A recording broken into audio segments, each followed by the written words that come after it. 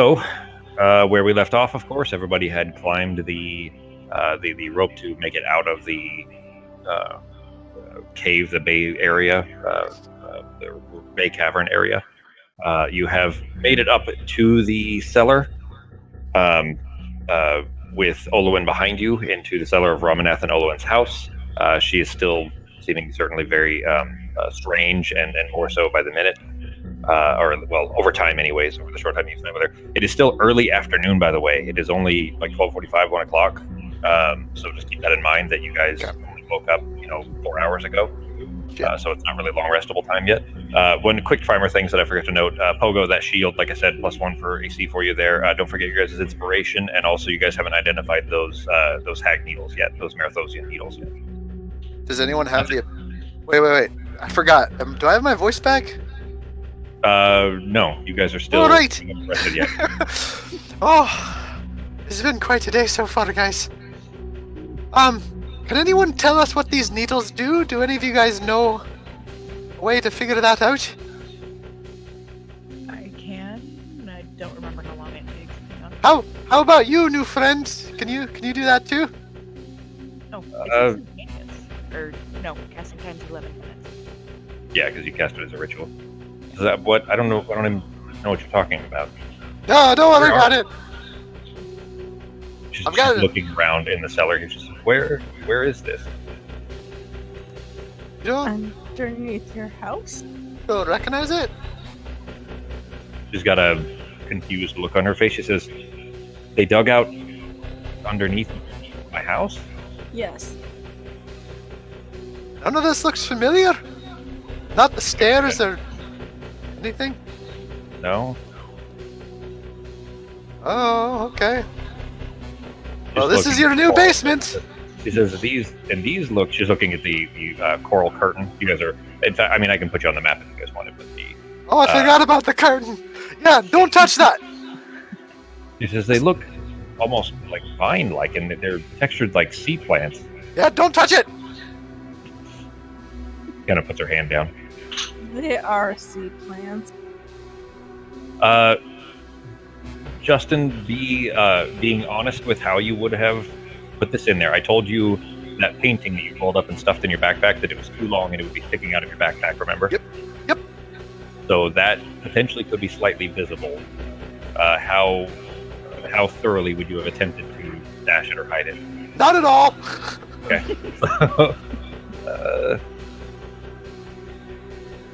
Okay. She doesn't appear to notice it, at least. All right. So what are we doing? I mean, I know you guys said you needed to take a rest. Are we doing that here and then we're going in? As long as you hold to your promise, I'll stick with you. We're gonna go away from here and see if we could get some back. I think we need to report in on what we found. We weren't expecting these massive underground caverns and everything going on, and I think it's going to be best if we come back. Okay. By the way, this was your husband's, and I'm gonna give her the ring, and I'm gonna. Do you recognize this? This was your husband's, I believe. Her face kind of turns kind of dour, and her eyes droop a little bit. She kind of just reaches out. Her hands are shaking slightly. Stay here for a minute. Well, I'm gonna let you know your husband his remains are at the top of the stairs, and I don't want you to freak out too much. I've also got this, and I'm gonna pull that out of my backpack. And I was gonna bring this back to the capital so that they had more of a record of your family. For the gem? So, what was that? You said for the gem. Arteme, you'd recognize that's their recording. The gem is their religion. No, I don't go to the gym. This was more just for the history records. You could. I don't know if you want to. And she kind of kneels, like she's still levitating slightly, but she kneels down in place, like she's just gonna sit there, like you've asked. All right. Well, these are for you. So hold on to those. She takes them from you and just kind of sits there with her head down. Okay. I'll be trying to like curl up with her just to try and make her feel. She lets you. She's not trying to shirk away from you. She's just. This is a lot to learn in the last 45 minutes that her husband is dead. Do you know? In this shape and so on. Do you know anything about creatures that are in the bushes outside? There's some strange plant-like eels moving around inside the place. The bushes, the trees. Arteme, her head is downward a little bit, and Arteme, since you're kind of kneeling down with her, you can see the side of her face. She squints a little bit, and then she shakes her head. Okay, figured I'd ask.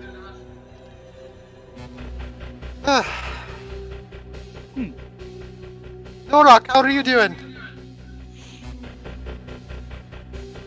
Oh, just like Norak. To be silent. Sorry. It was really funny.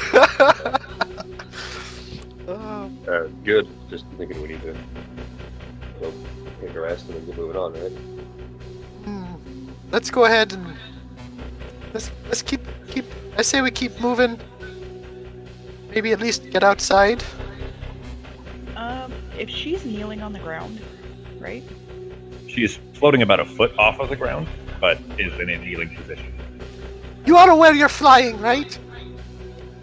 You see her head like turn sharply, like down towards the ground past her feet. And then there's this Arteme again from the side. You can see the side of her face. In fact, depending on your side, you might be right next to her, destroyed ear. The hole is in the side of her head. But she does seem like vaguely surprised at first, like her head pulls back slightly, and then she just kind of nods, like a subtle nod. I'm gonna ask her if it's okay if I just touch her arm for a minute while I cast a ritual real quick. I just want to make sure that she's okay. She looks unconcerned and just lifts her arm up in the direction of your voice. Right, so I'm going to cast Identify on her, because it says that if I touch a creature throughout the casting, you will learn what spells, if any, are currently affecting it.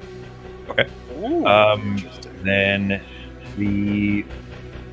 I'll tell you that they aren't spells as much as they're innate psionic effects, but I would say that psionic effects in this case would enough that you could similar enough that you could identify that.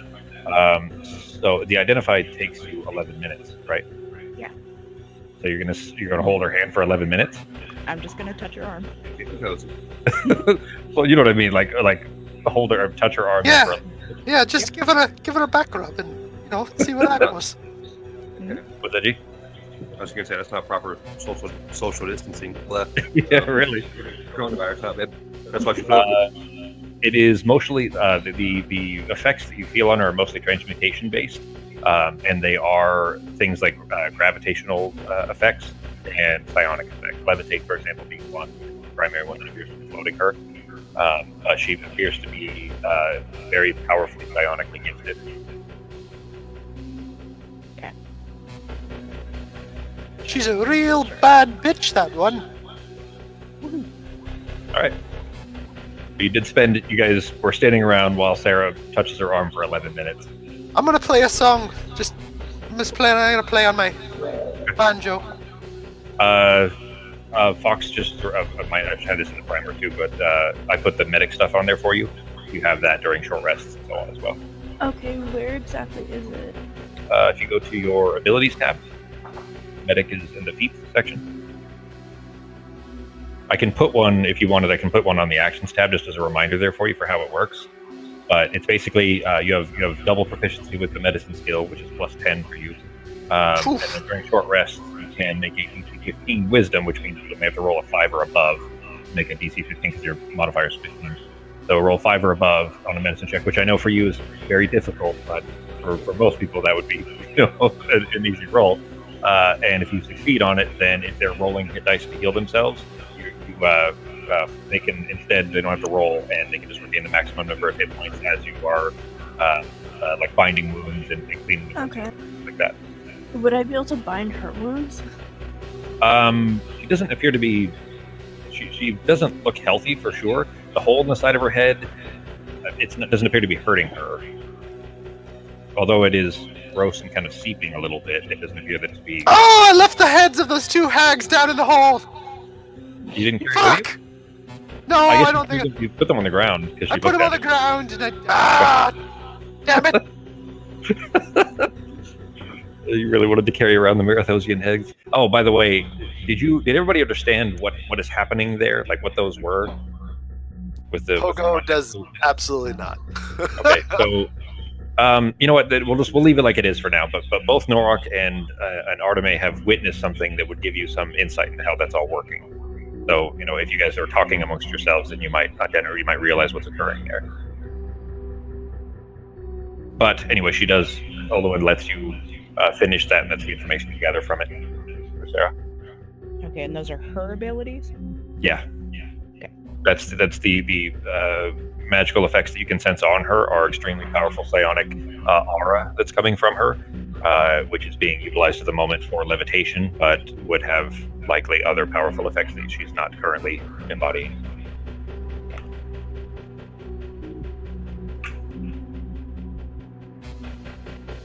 What are you guys doing? I'm gonna look down that hole and make sure nothing's coming back at us. And I'm gonna not touch the fucking red shit. Give me a perception check. Your banjo's still on the cellar map. Looking down the hole, you don't see anything coming. Sniffing the air, you can smell just the vaguest sea air, like salty sea air. And you think you might have heard a seagull. But other than that, nothing. There might be a seagull down there, guys. Hopefully it's of normal size and proportions. An evil giant tentacle seagull. Just a 400-foot seagull, oh my god! No, I know what your next guys are. What your guys' next boss is. How far is it back to the werewolf camp? Half a day, That one, maybe. yeah. Yeah, it's not far at all. Considering it's only early afternoon now. If you guys don't spend 45 minutes staring at plants, it'll take you about an hour and a half to get back. Okay, so let's go back. Alright, we're gonna go back. We're gonna let everyone know. Well, hang on. What? Everybody has just been hanging her out down here in the basement while she's kind of holding on so that you can do whatever you were going to do. But nobody's gone upstairs to do anything yet. Well, we're all going upstairs now. I'm not fucking going up alone. What Okay, if those? you're taking her with you? Yeah, this is the plan. Listen, I will go up first. listen. Was it Olawan? Following, yeah. Olawan. All right. Wait, have we already done this? Is it 11 minutes later yet? Yeah, well, Okay. I mean, it depends. If you were playing music during that time and everybody's just kind of milling around waiting for Sarah to finish her ritual, then yeah. Wait, is Sarah doing? I don't know why I'm doing this voice out of character. Is Sarah casting this on just her, or is she casting it on the needles, or is it two separate things? It I would can be only two do one different at a casts. time. Okay, so has it been 22 minutes yet? I'm gonna wait to do the rest until we get back to the werewolf camp, All right. I mean, because I yeah. have like 3 things to identify. All right. So, Olawen, we all need to get out of here, and we need to regroup, let other people know what's going on, and then we're gonna come back. But we've got to do that first, and then we can kill and get revenge on the things that unfortunately killed your husband. And I know this is not what you desire, but this is the best possible course of action. Does that make sense? She just nods. Oh, not gonna hear. She- Just she- out of curiosity. What? I'm gonna roll for persuasion. Okay. She just nodded. She seems to be amenable to that. All right. Were you? She says then, and Arteme looking at her, her mouth doesn't move, and you just hear her voice. Everybody hears her voice in your head. She says, "What have you done with my husband?" Well, we haven't really done anything with him. He's pretty much where we found him. Maybe said you should we're- wait here while we go cover him. Yeah, we'll be back. Just you stay here. Don't Yeah. touch the red stuff, please. Makes you all She knows what it is. She had mentioned below that she knew what the coral that the coral is dangerous. okay.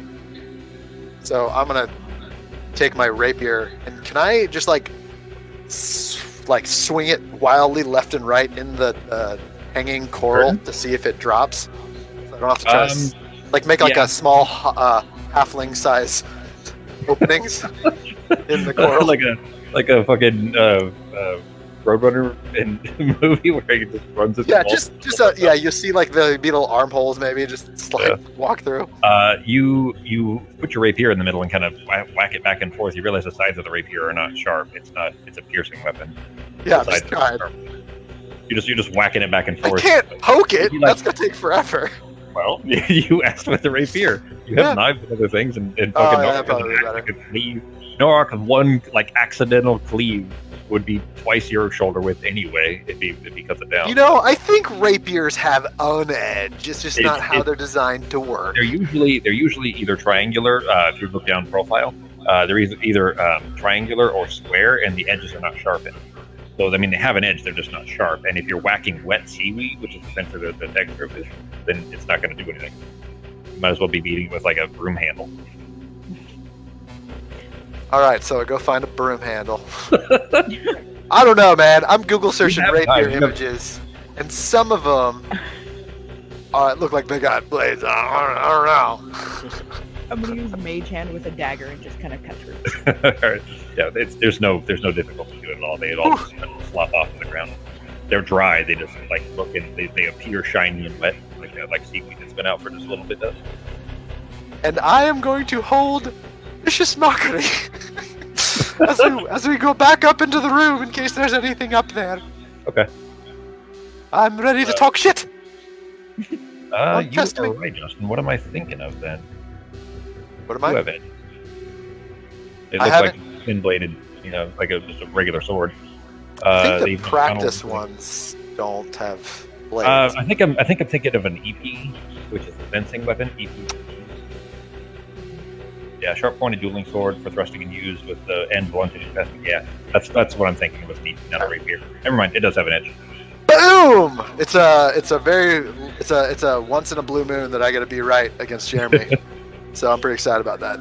It's a good day. Right. You make your way upstairs, though. There you can hear the kind of jungle-y atmosphere of birds and loud clouds of insects and everything. But it's fine. You don't see anything abnormal. Of course, the corpse that's at the base of at the top of the stairs, rather, that is still wrought through with all of these vines still there. But that's all. All right. Who's up here with me? I am, I guess. All right, the two tiniest people to move this fucking body. Perfect. Tell you what, I'll get its arm and you get the rest. Right. Okay. So should we take it maybe to the bed and cover it in the sheet? Norak's coming up. What did you say, G? I was just saying I can help the little ones if they want me to. I mean, I don't mind. All right, then where are we going? All right. We're gonna move the body to the bed and maybe put a sheet over it. I'll go pull the sheet off, and I'm gonna go undo the bed and pull a sheet off. Okay. Or a blanket off, something that I can cover the body with. Sure. And I will, as carefully as possible, pick it up and move it. Try not to disturb it. Sure. All right. Yeah, there's no difficulty. You found the rope at the base of the bed, by the way, Justin, the last time. But yeah, the sheets, bedding, everything is normal. It appears to be undisturbed otherwise. So you guys carefully wrap the body. Where are you putting it? Just on the bed, I think, would be fine. Okay. Does anyone know about elfin burial rituals? Is it supposed to be, like, wrapped in a tarp or burned on a stake? I think we should just leave it on the bed covered and they can deal with it later. I mean, that seems like a good middle ground, right? At least then we're not desecrating a body. I mean, I don't want to light a fire. That's a lot of work. All right. Okay. Then you carefully, still sideways though, hanging off the side of the bed, headlight kind of on the floor. There we go. There are still some visible veins of the kind of odd vine-like coral that are visible from under the blanket. But apart from that, you do have the body, wrapped and well hidden enough that it's, not as what's the word I'm looking for? Like, it's certainly not a desecration, but not as horrific as of a sight as you would have seen just climbing to the top of the stairs. Becky, you have. Are you displaying it through speakers at the moment, Becky? No, Ben is. Okay. And you can hear it through mine because my mic's picking it up. Okay. Oh, It's not super loud. It's not. What'd you? He's gonna turn it down. Okay. It's not super loud. It's just a feedback. muting me isn't gonna make a difference. I'm catching everybody's voices coming out of your phone. Oh, that okay. So you've got it on speakerphone, then, G. Okay, I see. Hang on. Yeah. In any convenient way around that, really. We'll work on getting your Discord working later on, G. Okay. What did you say, Justin? Oh, I was gonna say, put in just headphones with a mic on it. Apparently all of our headphones with mics are dead. So. Eaten by dogs? So, no, they just quit working, so I ordered some new ones. They will be here on Friday. Oh, good. That'll be fine for next week anyway. Even our other game, the last couple weeks, we started playing digitally, Justin's game, and it's fucking rough, man. It is. It is so. We're running through Roll20, and it is. I try to tell you, dude. Tricky. Look, so there's a new one called Foundry VTT that comes out in 2 weeks. It's $50. I'll buy the license, and it is a billion times more than Roll20. No, for real. Yeah, watch a 2-minute video, and you'll see what I'm talking about. All right, I'll watch the video. If it's good enough, I'll pay for it. But mostly, I need it simple because Becca and Leah and stuff, they're already having too much trouble with Roll20, and that's about as simple as it could get. Well, that's the thing is it kind of looks like it, but there's complexities. Like even rolling dice is a little clunky in it. I haven't actually played with it yet, but just because it was all in beta and it comes out, like I said, in a couple of weeks of release. But I'll actually test it first and make sure it works. Yeah, we'll test it. If it's worth it, I'll buy it. But mostly, it's I don't want to because Fantasy Grounds. How much does Fantasy Grounds cost? With all the stuff that you have, $10 a month if you buy it like that. Okay. Or if that's actually not bad. If you buy the full license, yeah. If you buy the full license, if you buy all the stuff I did, it's a lot more expensive. But if you I was gonna say $10 a month. All right. Yeah. Continue. Anyways, so you guys have put the body there though, and Ben, don't worry about it, dude. It's fine. It's not super loud. At least it's not bothering me. I was just curious if that's what it was. I thought it was playing through speakers on Becky's side. Yeah, no, my mic's super sensitive. Yeah, that's fine. Well, you're muted now, G. So as long as you know you're muted, I can still hear you through Becky's one anyway. But or you could turn the volume down on your phone and just be hard to hear. Well, no, he would be hard for him to hear. We'd still hear exactly. Him. Microphone would still be, yeah. He'd be hard to hear. It's fine. At least as long as it's not bothering anybody else, it's fine. I can mute myself while I'm not talking. That would do it because your microphone wouldn't pick it up. As long as you remember to unmute yourself when you're going to say something. Yeah. It's so hard to remember to unmute yourself. Well, it's funny. Anytime like Fox or I, if we play any other game, everybody only uses push to talk because it's irritating normally. So you hold a button down when you want to talk. That's how is kind of the norm. But for us, I don't find that as good. Only because basically, if people are going to interrupt, there's a delay when you use push to talk, and it's important to be able to interrupt, especially in character. Oh, yeah. For me, I prefer it this way. I fucking love interrupting people. Yeah, Justin obviously does. Mine is just on push to talk because that's what I'm used to. I wouldn't be able to do the continuous talking because sometimes Monk's play stuff, so you'd hear a ton of his game. Yeah, it's fine. It works for you anyways, Fox, because you're adapted to it, of course. But sometimes it does cut off the first part of what you're saying. But usually, it's only the very first syllable, and I know the rest of the word anyway. So, anyways. I'm going to call up to see if they're ready for us to come up because I don't want to stay in that basement or near all this coral for much longer. I want to get back to camp. Okay. Sure. And I think it's okay to come up, guys. I'm actually going to head down and make sure to get the rope that we left down there. Oh, yeah, the rope. I would have probably gotten that while you guys were up there moving stuff. I would have picked up anything. Are you guys going to carry it around as 150 feet of coiled up rope? No, I'm gonna undo it and then give people back some of the rope, and then. Okay. Well, no. 50 feet of that rope is for me, I think. Well, if we have to go back down there, we might as well leave it. Right. Okay, I'll just leave it as is. Oh god, that fucking scared me. Jesus. Jump scare, jumping up through the hole. I didn't like that at all. Yeah, no, I was literally in my mind. I'm like, but what if something comes up the hole and then just some random fucking bark sound? Oh, that's funny.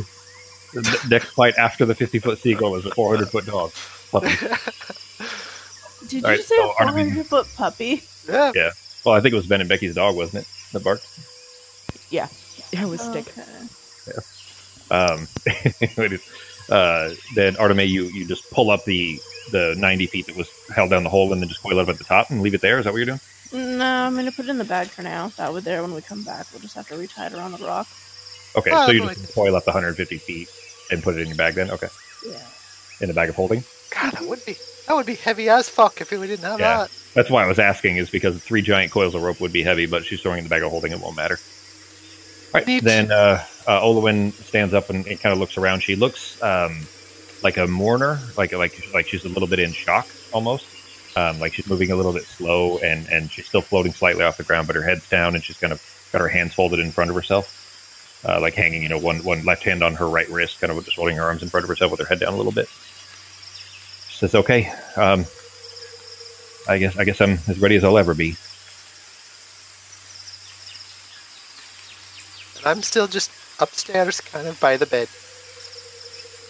Norok, what are you doing? You cut out. What was that? You doing anything after putting the body on the bed? Pogo's there with you. We just start humming Amazing Grace. Yeah, there we go. Maybe hang our heads for a second. Okay. And then we're gonna get the hell out of there because I'm sure, Norok being tribal probably has pretty simple burial stuff, so probably doesn't understand all this shit. I once was lost. Then you end up hearing Pogo trying to kind of block the view a little bit, like just with Norok standing in front of that bed, which is no other place for him to stand, would thankfully block much of the view of the body there anyway. But you see Olwen's head appear in the staircase and kind of floating up, not looking at you. Her eyes are downcast towards where her feet would normally be on the floor, but she just floats her way over the coral and then out the front door. All right. I guess she's not the say goodbye type. And I'm going to follow. You said that out loud? No. Yeah, probably. Even if it's under your breath, if Pogo says it out loud. It would be under my breath, yeah. She's not the say goodbye type. She says, I'll say my goodbyes. You hear this in your mind. I'll say my goodbyes once all of this is avenged. Yep. Sounds like a good idea. And then I'm just going to start leaving with the people. I'm also, but when I go out the door, I'm going to try to do it sneakily to see if I can, specifically hear these things in these trees. And give me a perception check. God, it's so bad. It's still. I mean, it's high enough that you feel like you feel like it's quiet enough out here that you probably should be able to hear them, and you don't. They were making very specific slurping sounds. Remember, in the bushes, and you're not hearing that anymore. I don't know if this is good or bad. I don't hear or see anything, guys. Wasn't there puppies or something in the shed too? There were. Sarah wanted. Okay, sorry. I shouldn't have said yes because you guys never actually saw them, but you did hear puppy-like sounds coming from, and wet sounds like flapping fish. For anybody that's ever been, to like a shore the before, fish like ate market. the puppies. Fuck! With yipping sounds. It sounded like puppies from the shed. Yeah. Although I'm not gonna lie, I would have rather had one of the cool, weird flying fish plant monsters. So, puppies and puppies. We can pick up puppies back in the main city. I'm pretty sure that the puppy sounds were baby fish things. Or they were food. Speaking of puppies, you can hear the growling sounds. Trying to share a toy. Yeah. All right, let's head back. I guess. Are we heading back towards where the elves were? I think we should meet up with the elves first and inform them of what's going on. Pretty sure they'll probably find us on our way back to the werewolf camp. Yeah, but I fucking hate how they always just show up with arrows pointing at our heads. I'm gonna hold this gem thing they gave us. Like, maybe they'll know that means we need to talk to them or something. Just gonna walk with your arms out, holding the big gem out. Right above my head, like a fucking weirdo.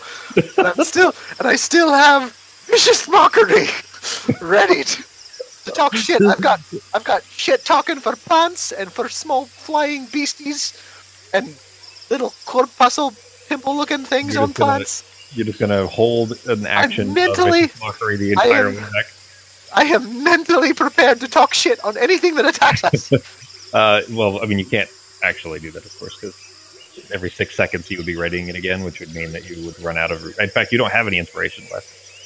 Oh. Yeah. Got it. You've used all your inspiration, but Vicious Mockery, the spell, is, what, level 1, right? No, Vicious Mockery is a... Oh, it's a cantrip. You can do that. Yeah, you're fine. Yeah. I was thinking Cutting Words, which takes your bardic inspiration. So never mind. You can be mentally prepared. I'm very stressed though. Like you can tell. You look at Arteme, and you'll see the stress in her. Well, me as Arteme, and she's like sweating. She's sweating profusely from her forehead, and her eyes are darting left and right the entire time. Like, So very nervous. That is what Pogo is doing for the trip back. Is anybody doing anything else to prepare for or during the walk back? I'm gonna have a magic stone. The spell Magic Stone? Is that... It's a cantrip. Yeah, you do. Are you holding that? Don't you cast that to give yourself the stones and then you can use them in like a... No, I would just pick up 3 pebbles from the ground and then imbue them with magic. Okay, and you can just keep doing that every minute. It lasts a minute anyway, so it takes you 6 seconds, and then the rest of the minute you would just be able to hold on to them. Okay, cool. Then how about Sarah and Norak doing anything? I am keeping an eye on Olwyn for any changes. Okay. In her behavior or anything like that. Give me a perception check. Always make the worst decisions. Perception is terrible. Mine too. With your minus because 4. we're so small and close to the ground. I'll help keep an eye on her. Did you say -4? Yeah, well, she has a minus D4 because of her exhaustion from being slammed into the ground and going unconscious. Oh, which, by the way, then are you brooming it then, Sarah? Yeah, because I don't want to step on any landmines. Okay, and even if you're trying to walk, though, you'd be at half speed anyway. So it would really, you'd be down at 15 feet. Then between both Arteme and Sarah, you both recognize that as you get almost less than a minute even out the door, her skin is getting clammy, and she's almost immediately starting to, it looks like sweat. And then you realize it's less sweat and it's more of a, it seems like her skin is emitting a protective layer the way that elephants do and some other pachyderms to protect against the sun, it seems like. But her skin is appearing wet, although not. She's the gentleman. Kind of like that, yeah. that is specifically that he's a water genasi, I think. Yeah. But for her, it appears to be like a protective measure, the way that animals that have drier skin, like pachyderms, elephants and rhinos and so on, will cover themselves in mud to prevent the damage from the sun. This is like a physiological response to being in direct sunlight, it seems like. What's Norak doing?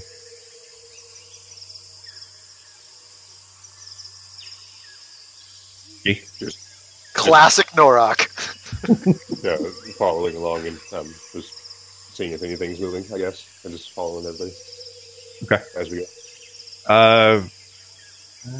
Never mind. You wouldn't be able to tell that, so never mind. Yeah, then you, along the trip, who, I guess, if Artemis is leading the way, who's leading the way? Well. All right, then give me a d20 roll, just a flat d20, Fox. Okay. You make the way around that bend in the road where the tree that was moving that picked up a squirrel. Remember, you make your way around that bend. Coming around it, the trees are still 15, 20 feet back from the road. They're not near you or don't appear to be close enough to be able to reach out to you necessarily. But you're sure that as you walk by, although that same one that moved previously is now standing, well, swaying in the breeze a little bit, but otherwise is not moving. But you feel like it's faking, and the one next to it now seems like it also has that. Is similarly like a bad actor, a tree that's a bad actor. Does that make sense? Where it had appeared natural before. But you make your way around that bend. The road doesn't appear. There's nothing else on the road that you can see. So more of the trees are changing. It seems like it. Okay, so the corruption is still spreading, so we're gonna have to hurry. This is along, near to where the coral is, by the way. The path of the coral that you were following. It's, of course, how you followed it north anyways. Maybe it's bend a tree, cumber branch. Come on. That was fucking awful. I should boot you out of Discord for that, just for how bad that was. I didn't like bend a tree, but I did like cumber branch. I liked half of it. It was all bad. None of that was worth saving at all. But you make your way around the bend there until the road straightens back out, continuing your way south. You see Thermos in the distance. It appears, still noisy as they're building. But apart from that, does not appear otherwise disturbed or concerned. Does anyone see those elves anywhere in the trees? I mean, and I dart left and right with my head. It literally could be 7 feet away from us, and I've got my thing above my head. Anyone see them? Artemay, give me, if you guys are looking, Artemay, give me perception with advantage. Everybody else is flat perception. Oh, crap.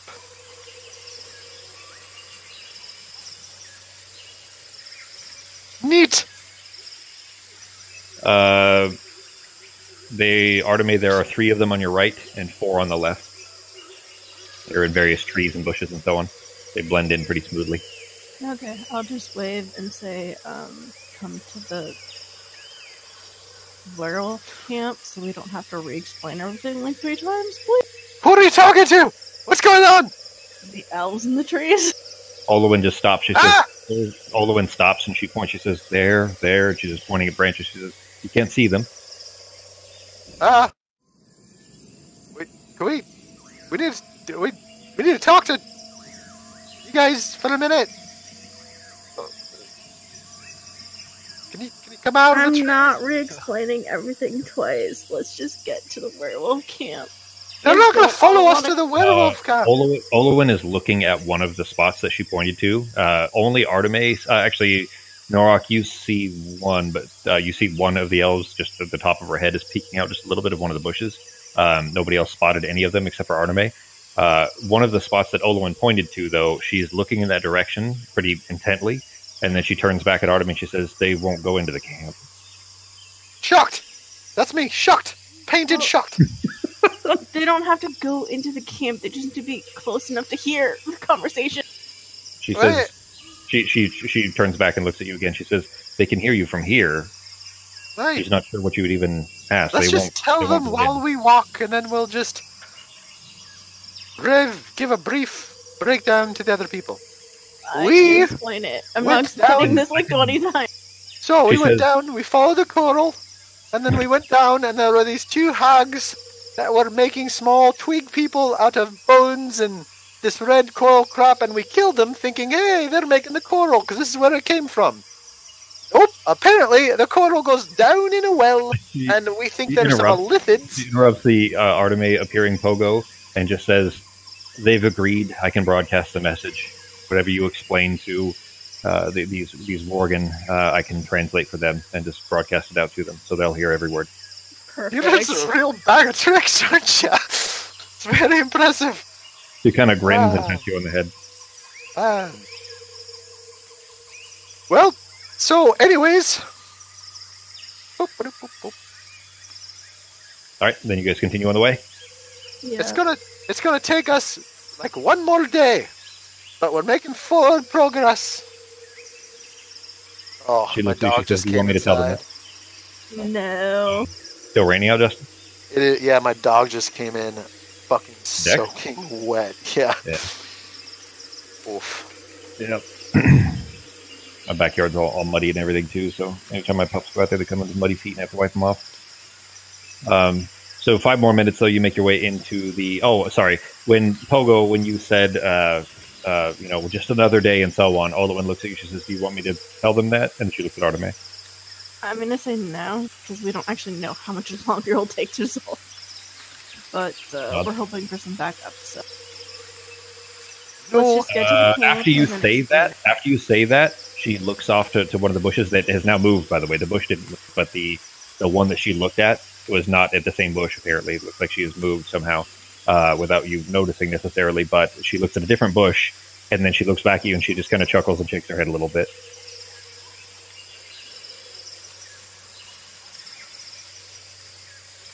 You still walking? Mm-hmm. Everybody walking? Okay.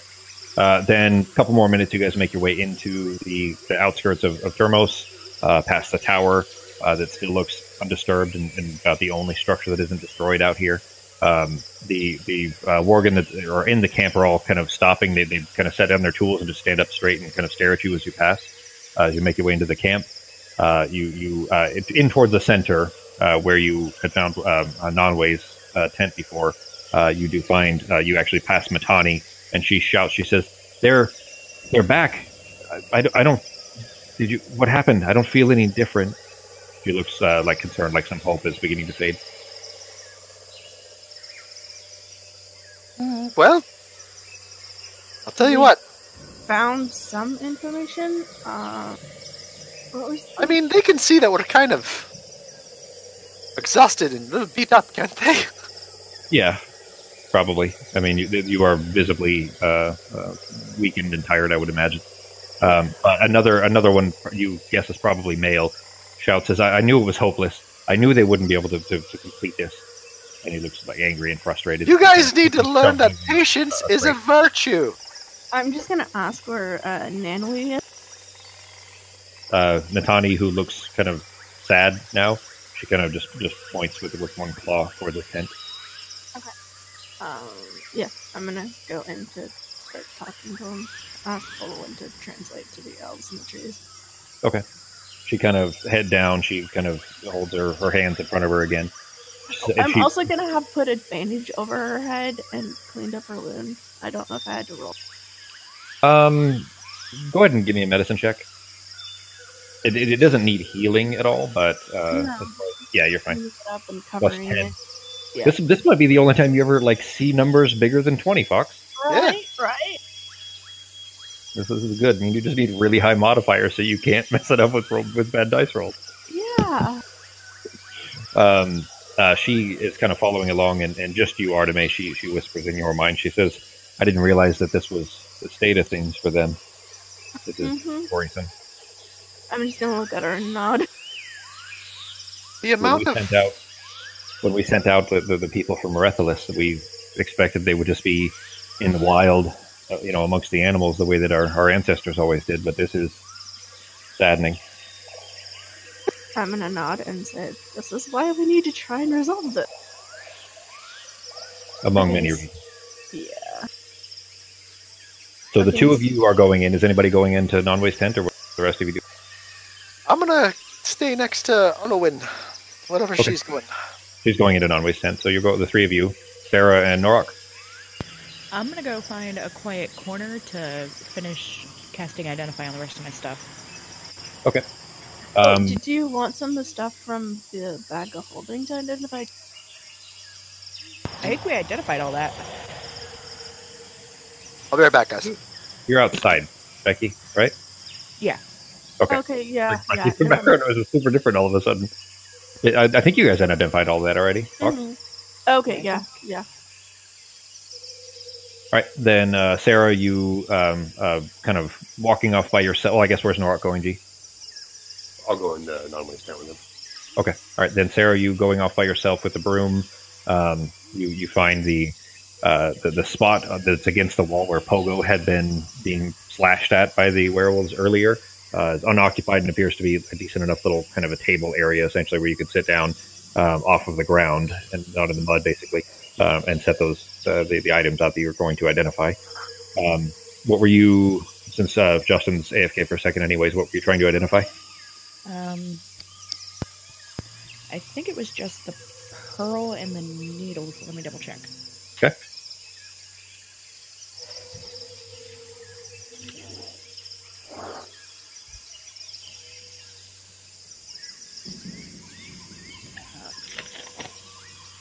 Yeah, I think it's just the pearls and the needles. All right. Which one are you doing first? Let's do the pearl. Okay. It is very small. It is about the size of the glass bauble that you use. And just holding the bauble against it with your left hand and then taking the quill in your right and kind of scratching into open air, kind of over your knee as if you would if you were writing onto paper. You finish the ritual trying to discern what its purpose might be. Go ahead and give me your Arcana check.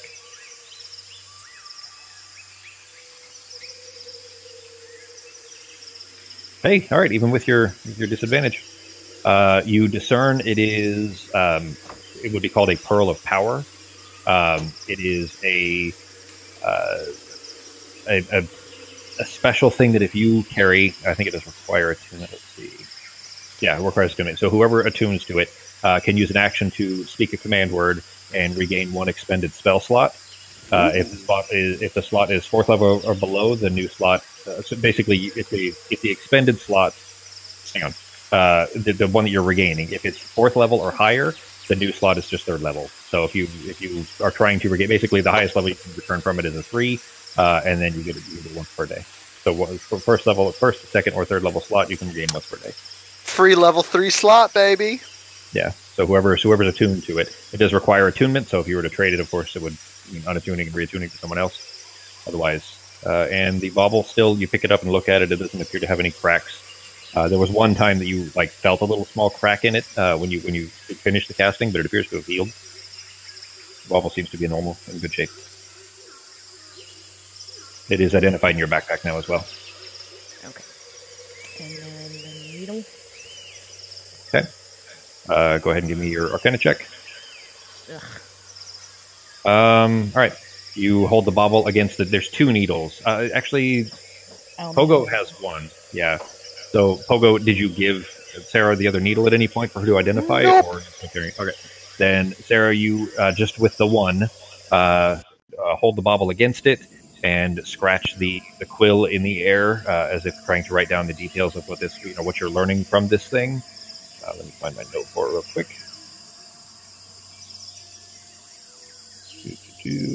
There it is. This is. Ha! Uh-oh. I'm not even next to you. Wait, but I can reroll ones. Oh. Wait. Let me check. I think it's just ability checks. This is kind of a special thing. I don't think it would. I'm pretty sure that's only for ability checks, saves, and attack rolls, that sort. Out of everything my character does, Yeah. the best is being able to have other people not roll ones within 30 or 60 feet. I think that's truly the most helpful thing that I have. And she is outside and at the other side of the camp, and you can't see her. So. Yep, I'm screwed. Well, as the ritual completes, you do feel like you've gathered what this thing can do, at least the most of what this needle can do. But as you're finishing it, where you're pinching the bauble, the little glass bauble between your forefinger and your thumb, it shatters and bits of glass immediately just stab into your thumb. You yank your hand away and kind of flick it, and then droplets of blood splatter along the floor. As soon as you do, by the way, you kind of there's a silence in the camp, and you kind of look up, like just in this odd silence all of a sudden, and there are 3 of the direwolves and 2 of the werewolves that have stopped and are staring straight at you, just instantly. Uh-oh. Hi. Quick, throw a pad on that or something.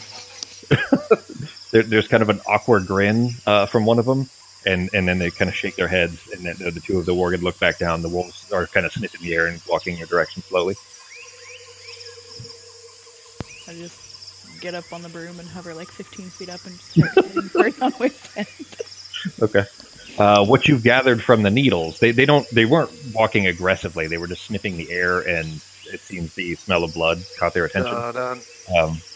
Kind of, yeah. What it jaws like, yeah. Here, I'll give you the note for these knitting needles, or at least the one that you identified. This is it. I'll just go ahead and tell you that they both appear the same anyway, and they have these effects. So, drop it in the Embers channel for you. They need to be used together, though. Yeah, so you would need basically they would the attunement would take both needles together. But that's what they do. So you guys are welcome to read that. Well, technically, Sarah's the only one that has that information, but.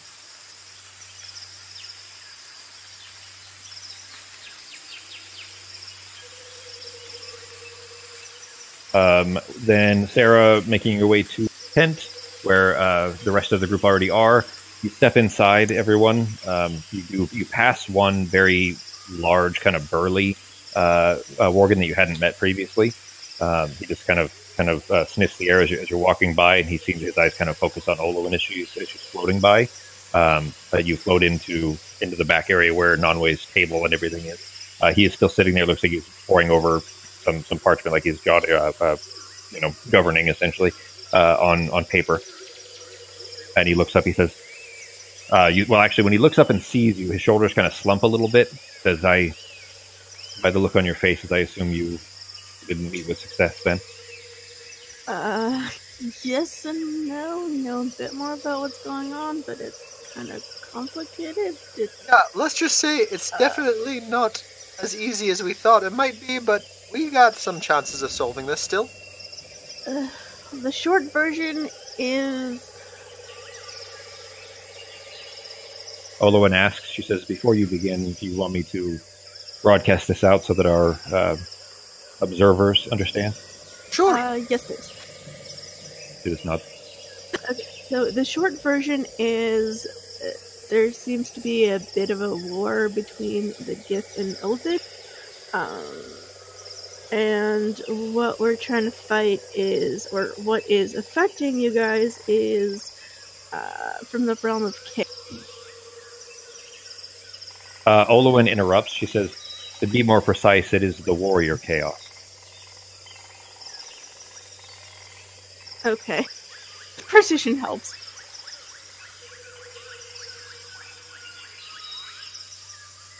Nonway kind of seems not sure, I guess, how to respond. He says, so what do we need to do then? What is our next step? We found where some of it is coming from. We followed the trail of coral to Olwen's house. They dug a basement, and the coral was leading to the when you said her name, he kind of sits back a little bit, like steps up straight in his chair and looks at her. He says, Olwen, is that you? And she kind of lifts her head up. Her head was kind of facing downward. She just nods in his direction. I didn't recognize you. You look so different. And I suppose the worst then for Ramanath? And she just nods. Then yeah, by the time we got there, his body was completely twisted. Also, if you touch the coral, you end up in a weird other place with... He says, please don't speak of that here. Okay. So, ended up there, then brought one of my teammates back, so no problem there, but yeah. So, between that and the Warrior of Chaos, it's going to be a tiny bit harder for us to actually do this right. But we did kill we did kill a couple of hags that were seemingly helping them or part of their... I think they're from the other realm, but they end up different here. So we're making forward momentum. That's the rule of golf. Keep it moving forward. Forward is progress. I'm just going to look at him confused and tilt my head to the side like, well, what are you talking about? Olwen interrupts. It's how to be your best self. It always has to be positive. Always glass half full. Positivity. The secret. Yep. Olwen still she kind of settled her head back down again. She says, there's a bit more to it than that. I mean, you're piecing it all together, but these creatures of Azul, of chaos, when they come here, they go world to world and absorb the species there and mutate them and bastardize them into creatures that are of use to them. The place you speak of, and she looks up at Nanwei, she says the place you don't want spoken of, Nanwei, that's where this other species came from, these hags. That's what they were. That's what they're doing to us. That's why, and she looks at Nanwei again, she says that's why he is like this. And we're gonna fucking kill them. And close whatever thing brought them here. I'm like 90% certain we can do it. That's the hope of it. She says what brought them here is miles beneath the ocean. I don't see us being able to reach that, at least not with other means, but we can at least deal with the warrior chaos and stop his infection from spreading here on Gwynsair. Sorry, I'm eating soup. Can you guys hear that? It's very I could chunky. tell you were eating. I didn't know what it was, but I'm going to move the mic a little bit further away from him. no, I could only tell when you were speaking. I can't hear it otherwise. Oh, okay. It was just I could tell your voice sounded different. So I'm gonna ask if anybody would care to come along and help. Nanwei starts to shake his head, and then like he's about to refuse. You can tell just based on kind of the facial expression. But the burly Brownford Worgen that you walked past starts stepping into the room, and Nanwei is already halfway through saying no, essentially, and he says, "Nanwei, I'll go. I don't have long left elsewise, and I would sacrifice everything if needed to bring balance back to this land, and to show that our brethren that we are not all mindless beasts. Some of us remain ourselves. We must help." Is he wearing clothes or anything like that, or is he just kind of... No, he's just like most of the rest of the world. The lack of modesty around these guys. Well, I mean, you know what? I guess wolves do just have it hanging out there. So yeah. I suppose. I mean, I think it's really like, thought about that, but it's kind of hanging out there. It's like, I mean, if you scratch behind the ears, it definitely hangs out there. But for Dexter. What do you say, G? Red Rocket. Wasn't that like an episode of South Park or something? Yeah, it was South Park. Yeah. We were just talking about that in our other game again too, or on Thursday too, actually. Did we? Yeah, Leah brought it up. Was off the rails. Like, off the rails. Yeah. I was like, that's kind of gross. I'm just going to change the subject here. Anyway, but the one that had stepped in from behind Nanwei, he's kind of staring at him silently, and then he says, "As you wish, Launder, but I don't expect you'll return. So we need to say our goodbyes and take record before you leave." And he nods. He says, "I mean, I'll do it myself." Pogo, the list that Nanwei gave you earlier, this guy was on there. He is the name that Nanwei gave you that was the priest of the Gem of Lost Memories. Oh. He's a priest, but he's a big burly Worgen as well. Although you did notice when he walked in, because he kind of stepped past you because you're very small. He just kind of plodded by. Well, actually, you're Artemis shape right now, so you're a little bit bigger. But anyways, he's got a pronounced limp. He's kind of plodding himself forward like he's dragging a leg a little bit. But anyways, Launder, the name that you recognize there, Nanwei had told you earlier, was the priest of the Gem of Lost Memories, which is the Elven religion. Okay, I'm going to look at him and say thanks. If there's any other volunteers, would you mind rounding them? I don't expect any, but I'm certainly willing to try. Okay, because all the help we can get, we'll try to do our best to keep everybody alive and coming back, but at the same time, this is something from a different realm. It's not easily done. And a glorious death is the best death. These aren't fucking god damn it, what's that Star Trek guys with the messed up forehead? Rangi? Klingons, yeah. These aren't the Klingons that want a fucking glorious death. These are elves. I'd say Vulcans are more like space elves. So, was that the show that you had me watch with the space elf? I have no idea. Vulcans are also from Star Trek. They're just a different kind. I remember them being pointy ears. There was a super hot girl. Yeah, there was a super hot girl with pointy ears. I just don't remember if she was. Romulans and Vulcans both have Yeah. pointy ears, but Vulcans would definitely be more elf-like. Those are the logic ones, though, right? Isn't that what Spock is? Mhm. Yeah, those are the ones with like a lot of logic. The Romulans are more like militant. I get that by in that case. they How the might- hell do I even know this? I've watched every episode of The Next Generation.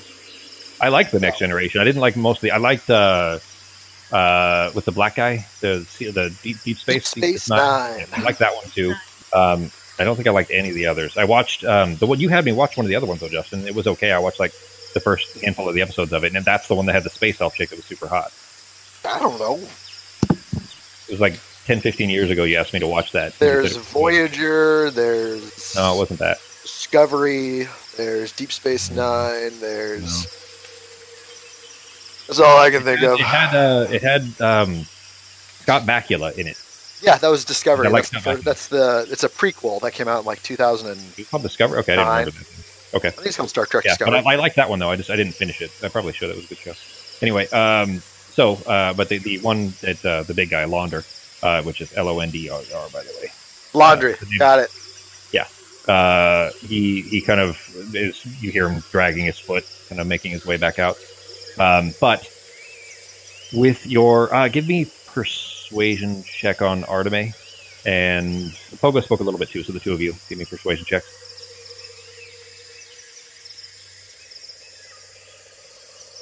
That's a really low persuasion check for a Pogo. Yeah. So not And bad. there's and a normal one for Arteme. Yeah. But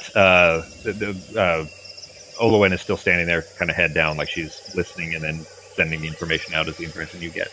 Nonway asks, where did you find this? Well, I guess some more detail on what you found there might be useful to see if there are other ways we might be able to help.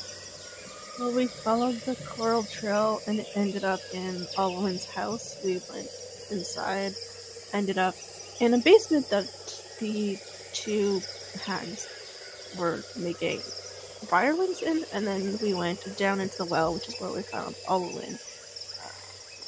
And she explained some of it. We got her out because we didn't want to go any further after having. She was at the bottom of a well? He's kind of looking at A Olwen. well is practically a well that then led to an entire underground. What would you call that? An underground, almost oasis with their own trees, and there's a river coming from like maybe a ocean entrance, but it would look polluted or disgusting and dirty. And she was there. I found a shield. Important details, all right. Olwen looks up. She says he's in the Nereveran Bay Cavern, where I used to swim as a girl. And Nonway nods. He says, "I know the caverns. I know what she speaks of." Then, yeah, but it's like a well, like it's a hole in the basement of her house that's going into the cavern. So it's like it was dug through. Yes. Her house is on the bluff above. That tunnel would have to be 100 feet long. Yeah. Yes. It's terrible. Straight down. 100 feet You know, long, we straight can down. we can probably. I mean, if you have a boat, maybe we can get to the outskirts of that instead. Maybe we don't have to climb down that hole every time. We can't really touch the water, though. Why can't we touch water? Well, the water in the cavern is completely polluted. If we touch it... Oh, let's get a boat. Give me persuasion checks again, the two of you. Sarah, you would have arrived at this point after identifying the two devices. There it is. Everyone will do everything I say. And then Arteme, her natural back to her normal state. Yeah. What is Nark doing, G? Sarah's coming and floating in behind you on the broom. As I walk in, I'm just wrapping my fingers. You didn't when you passed Launder, by the way. He was kind of staring straight at your hand as you walked by. You might have been licking his chops slightly. Yeah, I'm gonna flip to the other side of the room. What was Nark doing, G? As usual, I'm not saying much. I'm just moving my eyes around and making sure no uninvited guests are coming in, that kind of thing. Norok needs like a hobby or something. He needs to do something. If he's not talking and just walks all the time and carries. I vote for whittling. Yeah, that's what I'm thinking. But instead of like a normal thing, like a giant 6-inch like 5-6 foot long piece of wood, like a like something you could whittle into like an actual weapon eventually. Like push a tree over and then just carry it on your shoulder and whittle at it, until it becomes a. And then every time you go into battle, just drop it and pick it up. We did just get those needles. I could get into crocheting. I could make a cool little hat. Did you guys read that, by the way? Did you guys read how that worked? I don't think. Oh, was it in Discord? Yeah, I dropped it in Discord. Now, Sarah's the only one that actually knows how private this works. information. Yeah. No, I dropped it in the Embers channel so everybody can see it. So you guys can decide. Well, assuming that Sarah would tell everybody, I probably should have given that to just Sarah so that she could decide. But since Pogo is carrying the other one, it wouldn't do any good until the two were together. I would wait until we were alone to tell them this. A whole cup of blood? Good yeah, and then I'm giving the other needle to Pogo. So we can have both. Oh, cool. Okay. Pogo does have you guys have given Pogo a lot of good shit. A lot of shit. I've got two. Actually, I guess if you include, I've got a few things. Yeah, that lithic of life stealing is pretty badass too.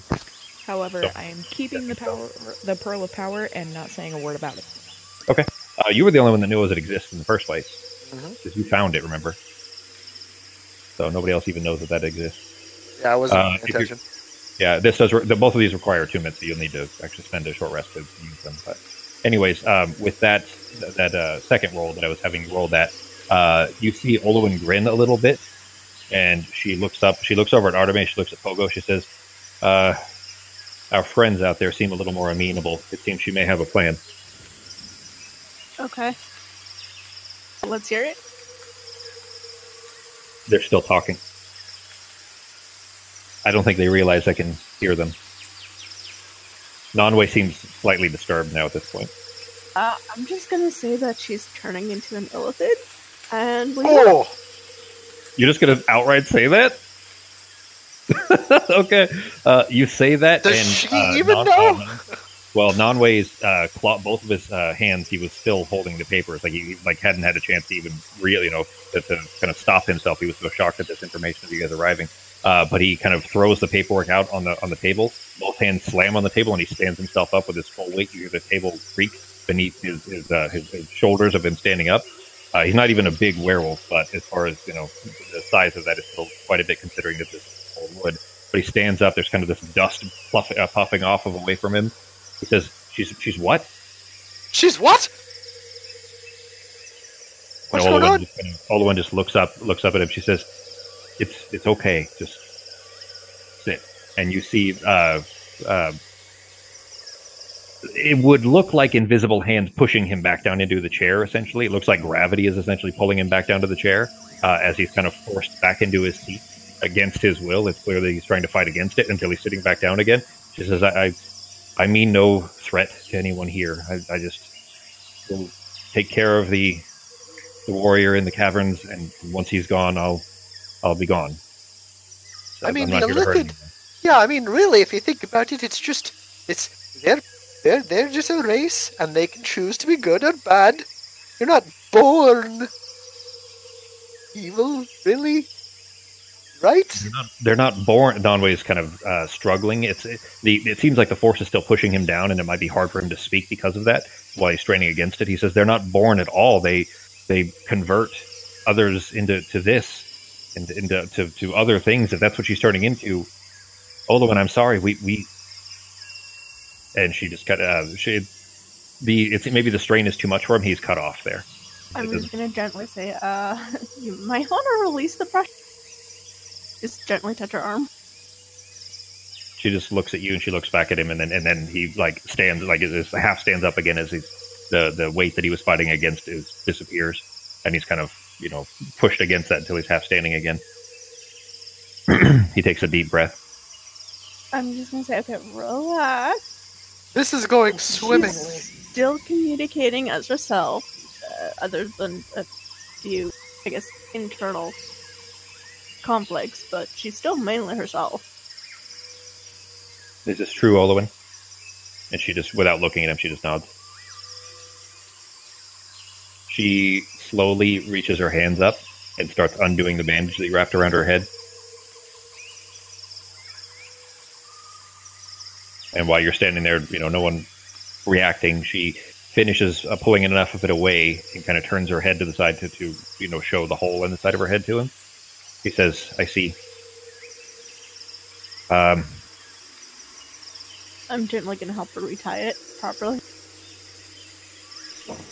He says, "I'm sorry, Olwen. I guess I don't know what to say. With the loss, of Ramanath, that's no surprise you would want vengeance, and if you're able to help, then certainly we would appreciate it. Just, I don't think we would be able to welcome you back." And she just nods. And Artemis, since you're helping her, there's tears in her eyes. You can see it close enough, but it's probably in a distance, especially since it's kind of dark in the tent here that others may not be able to see it. So I would still just be on the shoulder, just like giving comfort. On Olwen's shoulder? Mm-hmm. Okay. Well, if you're tying it around her head, she's kind of going to be in the way a little bit, but that's fine. So you finish tying it off, and she just kind of stands there like she's, listening still.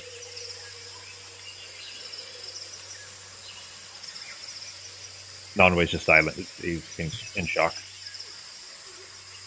Do you guys have any medium armor? Oh, the best possible time.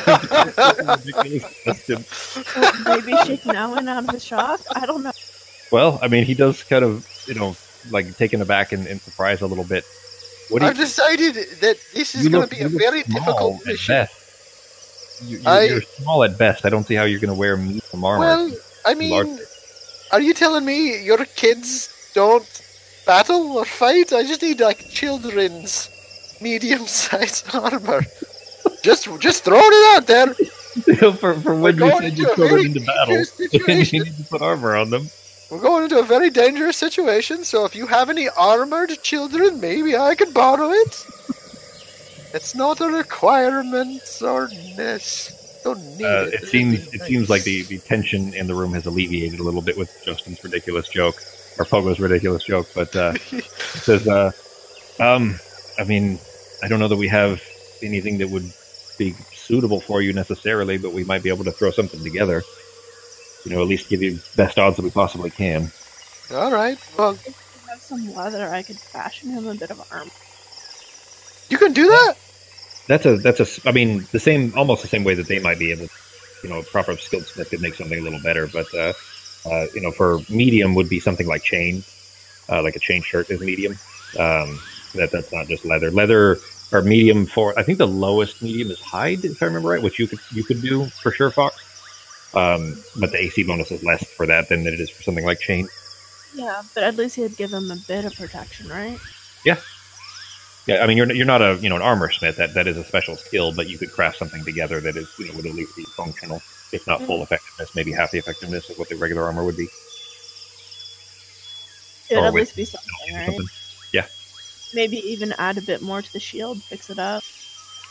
That shield is pretty broken. Like, it's basically like that you'd be almost making a new one. It's basically just a wooden round shield with a metal ring around the outside. And I feel like in my mind, I'm holding up like the back of a broken piece of wicker furniture. Think like trash can lid, except made of wood. Hey, like trash can, don't. Oh, I was thinking like fixing the metal part with like leather and then just like polishing it. I mean, maybe, but at that point, I mean, shields aren't necessarily hard to come by. There are shields here in the camp for sure. That's true.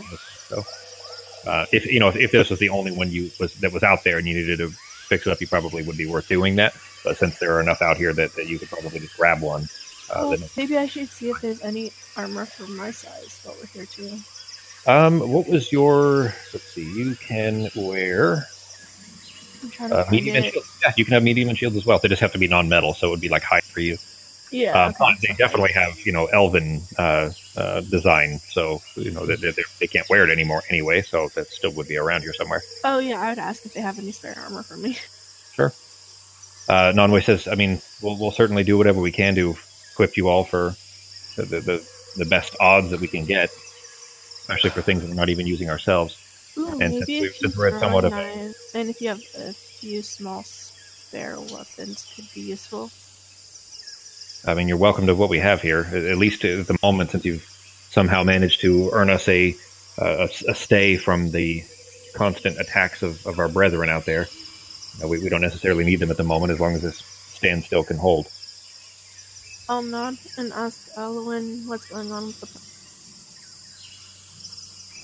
She holds a finger up like she's still listening. They're still arguing.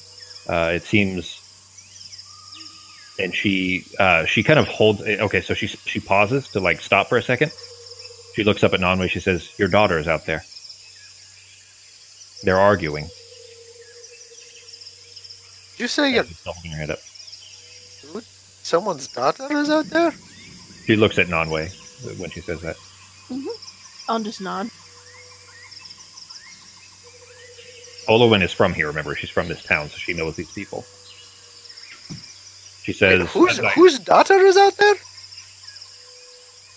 Nanway's daughter. He just got his head down. Oh. One of the elves... Sorry, Nodway. One of the elves that was out there with the group was his daughter. You guys... The one that was holding the red-haired elf that was holding the little idol that was forcing you to tell, or at least would identify if you were trying to lie. That was his daughter. And Olowin, though, standing there going over all this, Arteme had got, she recognized that earlier and had talked to Nonway about it. She just hadn't told you guys, because you guys don't talk amongst yourselves at all. Like, well, no, I didn't think that was, like, it wasn't my thing to share. That's fine. But anyways, as she's still kind of holding a finger up, like she's listening to them arguing back and forth, she kind of... Yeah, Sanwi is Nanway's daughter.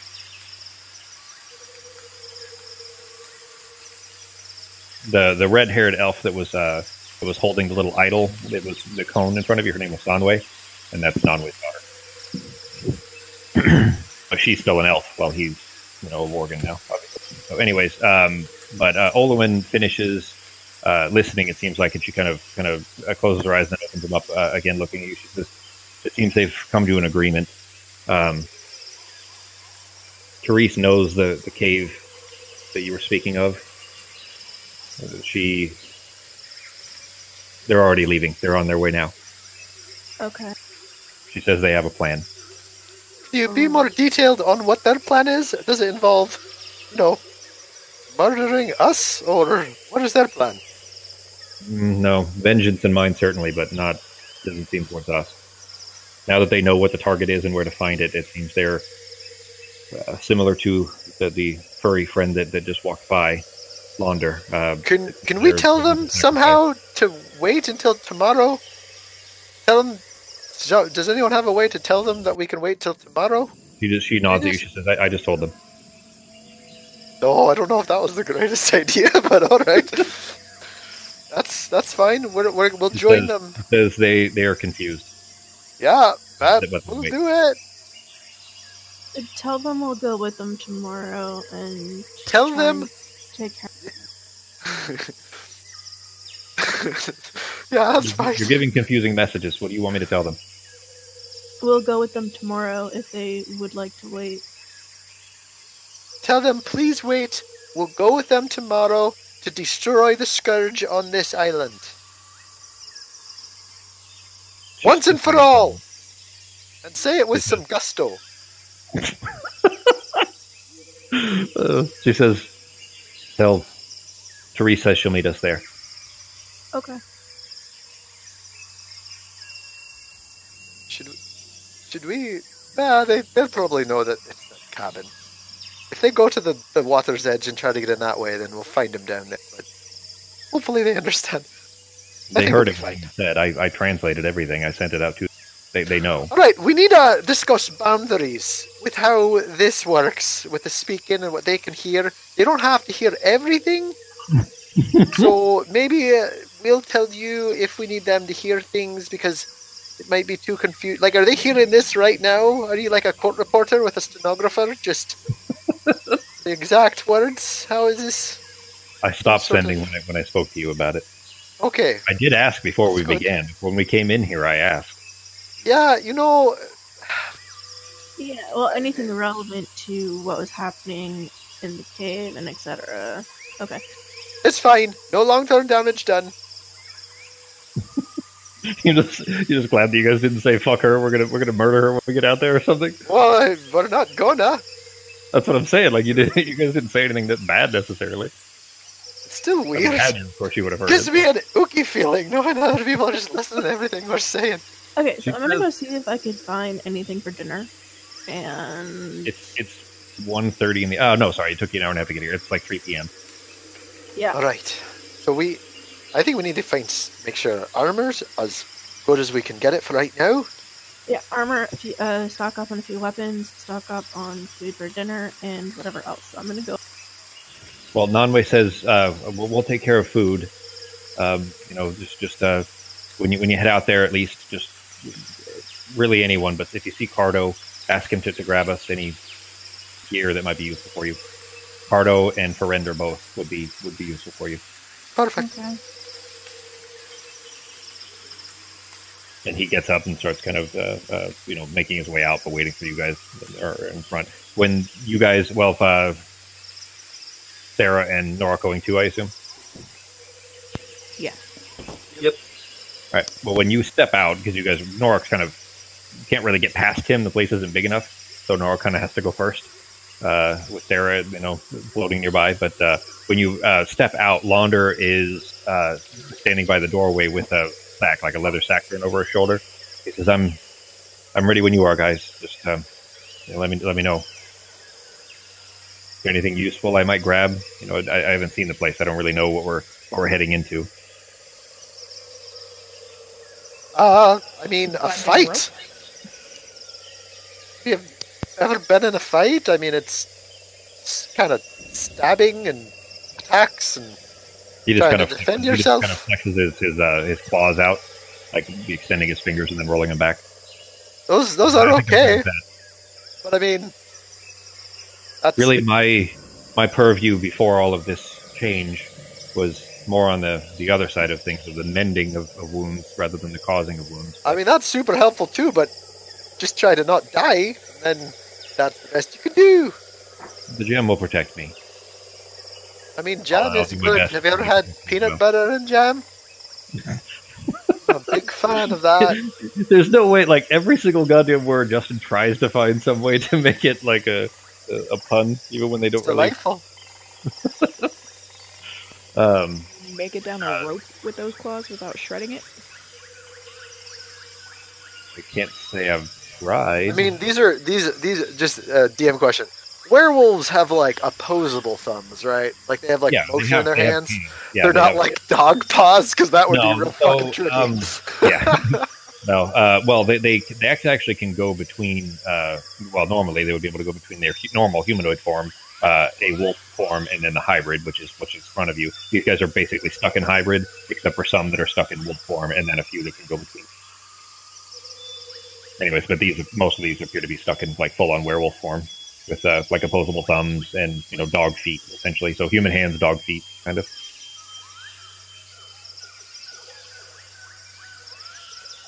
Maybe we'll just skip you using the rope and we'll just use feather fall on you. We'll figure it out. Rope wouldn't hurt. If you have any armor, we're going to try to find some better armor to make sure that this is the best case scenario for us. We've tried making armor to suit our current conditions, and it's not come to the best results. We usually end up just throwing it off. It seems to impede our movement too much faster like this. All right. Kind of like he kind of gestures with his snout towards Norok. Kind of like that. Sure. Yeah, he's a beastie of a man too. Yeah, but you see how he's not weighed down in metal armor, metal weaponry. Sometimes I make him carry me if I'm really tired. He kind of grins at you. Well, let's see. That should be anything you can think of that might help. You can think it over. We're not going to be doing this till the morning, but whatever you think. And Pogo's going to actually kind of go off and he's going to go walk away a little bit and he's going to sit down by himself with his own thoughts. And he's going to pull those daggers out and he's going to start carving in them. Okay. Then you find in fact, actually, that Arteme grew previously is still there. The dome is not, but the tree is still there. You make your way over to that part of the camp and just sit down at its base. It is relatively shady since the tree is kind of a wide stump with branches that would grow up and out. There's no leaves on the branches at the moment, but it is a nice shady spot where you can sit there with those daggers. Cool. You already made the rolls for those, by the way, Justin. You made them like 6 weeks ago. Yeah, it was a minute. Yeah, it was still back in Dunskathak, actually, at the Crow Fort. Well, I think that was the first time, and then I rolled through Discord for a second time, but it just never came up again. Well, no, I'd asked you a few times if you were going to do it, and you didn't want to do it with anybody around. Oh, that's right. Yeah. Yeah, right. And you just haven't had a time by yourself since, or at least you haven't said anything about it. But that's why I stopped asking, because you said that you are correct. So, anyways, you sit down though, but the rolls are already done. So, as far as the results, that's all taken care of. So, Pogo has gone off by himself. Launder has wandered off to go, to try to grab whatever other useful things he might find. Nonway has disappeared as well. What are the rest of you guys doing? I'm gonna go find Cardo and Frende to look at the alternative weapon. Okay. The Launder kind of pointed you in their direction as he was leaving. But the camp, I still have the map, but anyways, the area, Justin, where you were up on the boards and then they came out from like a tent kind of an area, that's where these two are. Not that it matters for Pogo because Pogo's off by himself, but from over there, though, you find two very large werewolves that appear to be asleep when you come around the corner. Okay. I'm not going to wake them up. Well, you're off by yourself. Pogo's off doing his thing. This is Arteme. Oh, I thought you said Pogo. I was like... No, Pogo, this is the area that they came out from before. The two that came out and were swiping at you when you were up on the boards, that's these two. Okay, Are you talking to the dog? Oh. I'm gonna gently wake them up and ask if they have any spare elven armor.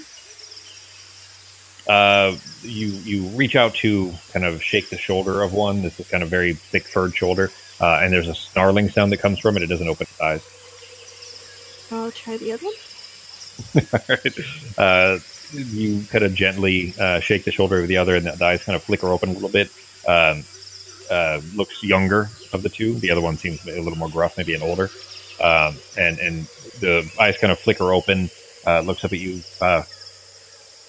Miss, what can I do for you? Nano said you could direct me to where you guys keep the armor and weapons. He kind of chuckles. Armory. All of that isn't much use to us these days. And he kind of points. You see just a big furred arm kind of point. Those crates over there. Dig through them. Anything that you can find that would be of use, you're welcome to. Thank you. Sorry for waking you from your nap. He just kind of nods and kind of snuggles his head back into his arm. Okay, I'm gonna go to the crates and dig through. Okay. What are Sarah and Norak doing? Well, Ben's taking the dog to the bathroom, so I am going to... I'm going to go back...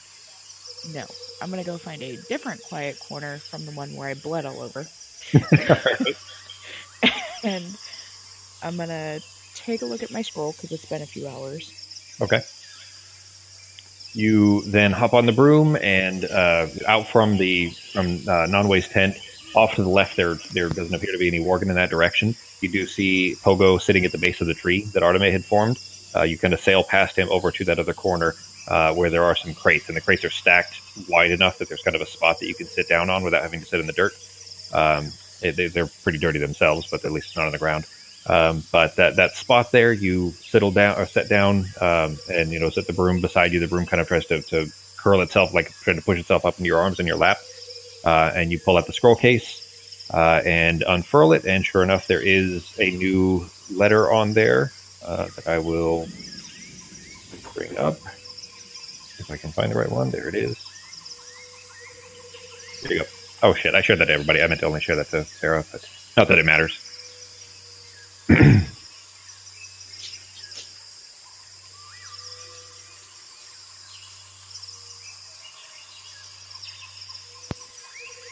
Okay, it'll take me a minute to read this. Sure. So, is Ben back? Okay. All right, V, what's Nork doing? Everybody has kind of gone their own separate ways to do whatever, preparations they're going to do. What is Nork doing?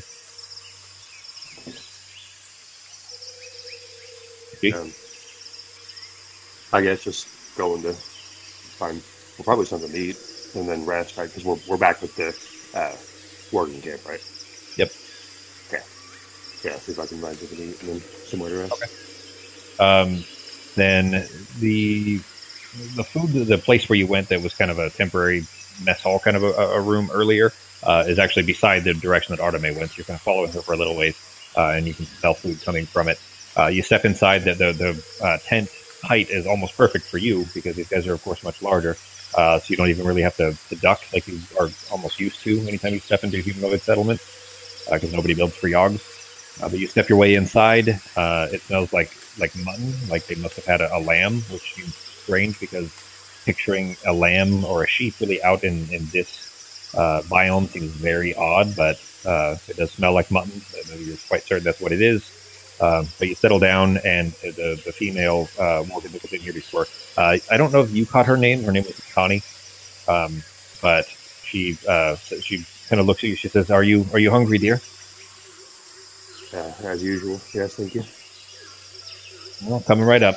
I'm afraid we don't have much variety, but as long as you're not averse to some mutton, then we'll get you filled up. Yeah, I'm not, thank you. And she, goes about to bringing some over for you, set the plate in front of you. Doing anything else or just eating, G? Nope, just eating. But mutton always makes me think of that episode of Seinfeld where he just puts it in his pocket in the napkin because he doesn't like mutton when he's at that lady or that girl's house or whatever. And then the dogs start following him around, chasing him down the block. Remember that one? I don't remember that at all. That's what it makes me. That's what it makes me when I see mutton. That's what it makes me think of. So. Who does that? Who is it? Is it George? No, it was Harry, I think. Harry puts mutton in his pocket? Yeah, because he's dating a girl and she makes mutton and he doesn't like it, so he takes it and puts it in his pocket, pretends he's eating it, and then the dogs start following him around because he has food in his pocket. There's like a trail of dogs chasing him down the neighborhood. Yeah. I don't remember a whole lot of that show anymore. I mean, it was a long time ago, and I probably only saw each of them. Some of the ones that were on reruns all the time back when TV, normal TV. I probably saw some of those more often, but probably most of them I'd only seen once. But anyway, Norak is eating. Then we'll go back to Pogo. Dagger carving is going about just fine. Assuming that you're not doing anything else, if it's just taking the span of the afternoon for you, then you probably hour and a half or so you should be finished, at least with the rough carving, so that you can fine tune a bit if you want to more. I'll put those back in my bag, and let's see, it being late afternoon, I think I'm going to go grab an early dinner, and if I see anyone on the way, I'll ask if they have any heads up on the equipment situation, or if we should do that after I eat.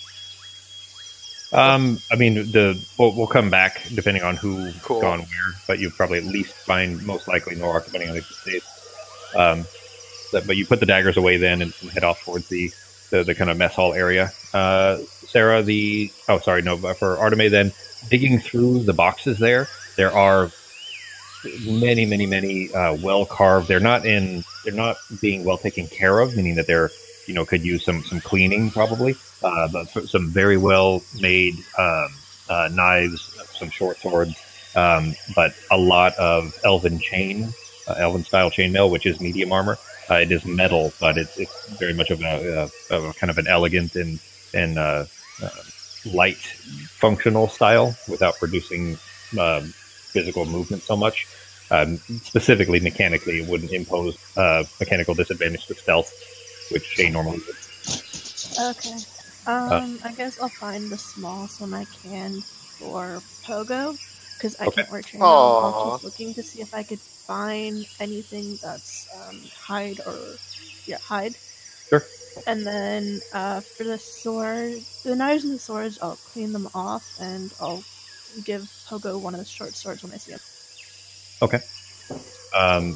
Then in that case, you dig through as best you can. There isn't a lot that's in the way of hide specifically, but you do find a kind of a chitinous set that looks like it was made for someone. This looks personalized. It looks like it was intended for a specific person because it's not mass manufactured. It's not the kind of thing that somebody would just crank out over and over, copies of. But it's kind of a shell almost, like a hard shell to it. You kind of wrap your fingers again or your knuckles against it, and it seems strong. It seems like it would work well enough. Certainly, it would probably still impose some amount of noisiness to it if you were to try to sneak while wearing it. But it does seem, as hard as you could probably get without getting to metal, almost bone-like. Okay, I'm gonna polish it and clean it up really good, and then use that. And then what? Use that. Okay. It does have some kind of quick snap style buckles. Buckles that they're covered by plates, but those plates, if you personally lift them up, I mean, if someone knew where they were, they could lift the plates up and unbuckle it, and the armor would fall off. But since as long as you know where they are, you can take it off quickly. The reason being that the reason that I point that out, normally medium armor takes a full minute to put on or take off, called donning and doffing. Meaning that if you needed to do something sneaky, it would take you a full minute to take all the armor off before you could stealth. But if you know where these kind of quick release buckles are, you could get the plates off very quickly, meaning it'll only take you an action to take the armor off. So keep that in mind. But you notice that while you're cleaning it up. Okay.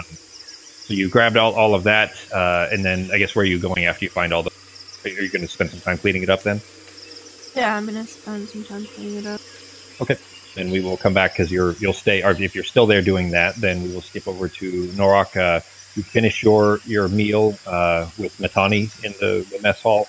It's pretty quiet. It's getting late in the afternoon. It's still not evening time, but it seems that a lot of the wolves are nocturnal, and so there is a lot of activity going on at the moment. They're still working in the main camp, but not here in or in the main part of the town, but not here in Nunwith. So, what are you doing? Yeah, just gonna find somewhere to sleep. Okay. As soon as you step out, off to your right, you see two very large worgen that are laying down on these kind of bedrolls almost on the floor, on the ground. You do see Arteme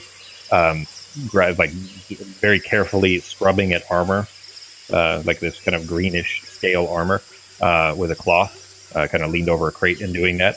But it seems, as good of a place as any. He's not making very much noise. Cool. All right, then you go in and lay down on the sack there to try to get some shut eye in. It's not quite, long rest time. But you can at least certainly relax for a little bit. It's late enough in the afternoon. I guess you would still say that you could, because it's not. You guys woke up at like 8 a.m. and it's like 5 p.m. at this point. So I suppose you probably could at least try to sleep. How about Sarah? I'm gonna try to study those sigils. So the two that you identified before, if you go to your channel, Becky, the rolls that you made, if you scroll up, you'll see the green. You see which one I'm talking about? Yep. Okay. So those were the 5 sigils. Those were the 3 or the 5 that you were trying to identify. The 2 that you got were the one that's in the top right and the bottom right. And the top right was Eclipsed, and the bottom right is Emptiness, are the 2 that you identified. So using those from what he's described to you, you can try to, using context clues, and basically what I'm going to do is I'm going to give you the DC a little bit easier for the other 3 to try to figure out what they meant. So give me 3 more Arcana checks. Sorry to interrupt, but was there also a shield that was similar to the armor? That was similar to the chain, the elven chain? Similar to the green The scales? shell. The scales, yeah. Give me an investigation check. Okay, and I'd also look for a shield for Pogo.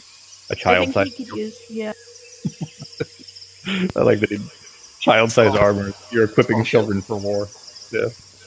I'm still trying to figure out how this is going to work if I'm in Arteme's body to put on armor that would fit. That's true. I guess quite sure how I didn't specify the sizing. Like, we can just carry it, and we can just carry it for right now. Yeah, that's what I was thinking. Sure. I'll say that you two have found each other at some point for that. What's that? Yeah, -4 all 3 of my rolls. You did. You got maximum. Yeah, you're rolling like the fox all of a sudden. Rolling for the worst possible outcome, anyways. You got -4 from her exhaustion on each of the D4s. Oh wait, wouldn't I be able to use lesser restoration on her? Exhaustion. I mean, you could have. You know, you would have needed to have said so, but yeah, you could have. I'll be right back, guys. All right. Okay. With your studying of those, Sarah, you identify the first one, which is I think it's the one on the bottom left. Let me check again real quick. I have my map of this, trying to compare it against that. What these sigils are. Yeah, so the top right was Eclipse, which you identified. The bottom right was which you got, and then you just got. You cut out on the second one. What was the second one? The bottom right is Emptiness. Okay. And the first one, which is Moon, you identified Moon as well this time, and that is the left. So I'll draw on here real quick. That one that I just centered that on. This one, that is Moon. I closed it. I gotta find it again. Okay. Yep, found it. So that one's Moon. You just figured that one out. This one here is Eclipse, and this one is Emptiness. So you'll need to spend some more time with it to try to get the other. Okay. After that, I'm going to go find Non-Way. Okay. Way. Well, just. None. Did you say a Weemble way? I said no way. Oh, it sounded like in the right cadence of that song. In the jungle. Arteme, well, you guys are in an accidental jungle now, which, of course, by the way, Arteme, you recognize that this island normally isn't jungular. It's it would normally be foresty, but the humidity is basically the ecology was really messed up by the vine lash, so everything has kind of become a little more wet, like steep plants and so on, like rainforest. Anyway, in looking around, though, you didn't see one near there, but when you go outside to try to find a shield for Pogo, there are shields all along the wall, and it seems that they've placed them against the wall in certain places, maybe protect from arrows a little bit and that kind of thing. Spots where there are holes, slats of the wood. I remember there's kind of a ramshackle fortress here, but the shields are kind of put up against them. And sure enough, a ways down, you do find a small. It would be like if Norak were to use this, it would just barely cover his fist. It'd be like a small buckler that would cover his fist, like for punching essentially. But it looks about the right size to be a workable shield for Pogo that won't kind of weigh him down too much, and seems like it might be useful for him. And then just slightly further down from that, you find a matching green. This is a little more hard. You know what a heater is? Do you know what a heater shaped shield is? No. Think like when you think of like Zelda or like a traditional video game style shield where it's flat on the top and then it kind of comes down to like a teardrop kind of a shape. Think of like a teardrop basically where the top is flat. Actually, that's a heater. I'll just look it up. Yeah, that's fine. Anyways, you find a green scale. It looks like it's made of one large scale of whatever creature this may have come from. That is a match to the armor that you found. Okay, I'll grab that. Okay. So you then, lugging all this stuff, probably throwing it in the bag of holding over your shoulder just to carry it all, have gathered all of that. And we are back to Pogo, right? I'll look at Pogo specifically to give him the... All right. And I've finished my meal, and I'm going to go see if I can find armor and a shield. Okay. Oh! Arteme! How are you? I was about to go find some armor and a shield. I already got it for you. What? Such a surprise. So, I'm going to look at it and be like, well, this is going to be perfect when we switch our bodies back. This is fantastic. That'll happen by tomorrow. I mean, maybe, but if not, we at least have them for later. Yeah. Okay, now I'm going to go hunting, because it's normally what I do, and it's going to make me think about it. All right. And I'm going to... I know they're nocturnal, so is everyone sleeping? They're split. Some of them are nocturnal and some aren't. It seems the majority are, which is why when you guys approached previously, there was a lot of noise at night, because you guys came in relatively late. I mean, I'd at least show Pogo what I found for him to see if he likes it. So there's a small short sword, this small shield, and chainmail armor. Very, very thin and light. Seems like you'll be able to move around in it pretty easily. This is awesome. It seems specifically fashioned to not impose disadvantage on basically that it's quiet and thin enough to not be noisy if you're trying to be sneaky. Would you look at that? We didn't even have... You know what? Now I don't have to talk to the queen or whatever about trying to get anything. This is perfect, perfect, perfect. I love it. Green's my colour. Matches my eyes. No, the green shield is not for him. It's mine. Oh, the green shield's for you. Oh. Well, still, this is all great. I love it. Then, are all the wolves just are any of them eating? Yeah, there's Matani, the one that had asked you to talk to find her. Well, the name she gave you, anyways. She didn't specify whether that was who that was to her. But anyways, she's in the little mess hall area cooking. I'd like to just not terribly loudly, so I don't wake any of the other wolven creatures up. I'm going to start strumming on my banjo, and I'd like to sing them a little song while everyone's doing their thing. Okay. So, in touch with the ground, I'm on the hunt, I'm after you. Smell like I sound, I'm lost in a crowd, and I'm hungry like the wolf. That is so stupid. So I sing them a song. Of course, while they're eating, right? Yeah. Makes sense. Yep. And you mock these poor... I'm not mocking them. This is Duran Duran. This is jam, man. No, that's mocking. there's no good way. There's no time when people love songs about themselves. So you telling me the Queen of England doesn't love the song by Queen called Killer Queen? Nah, she fucking loves that shit. With laser beams, dynamite with laser beams. Yeah, it's about her. All right, then Pogo doing that. What was Sarah moving off to do? I'm trying to find Nonway. Oh, that's right. Sorry. You check his tent. He's not in there, but Launder is back, and he's kind of just sitting down waiting out there, like he's just kind of leaned against the wall. He says, "You looking for?"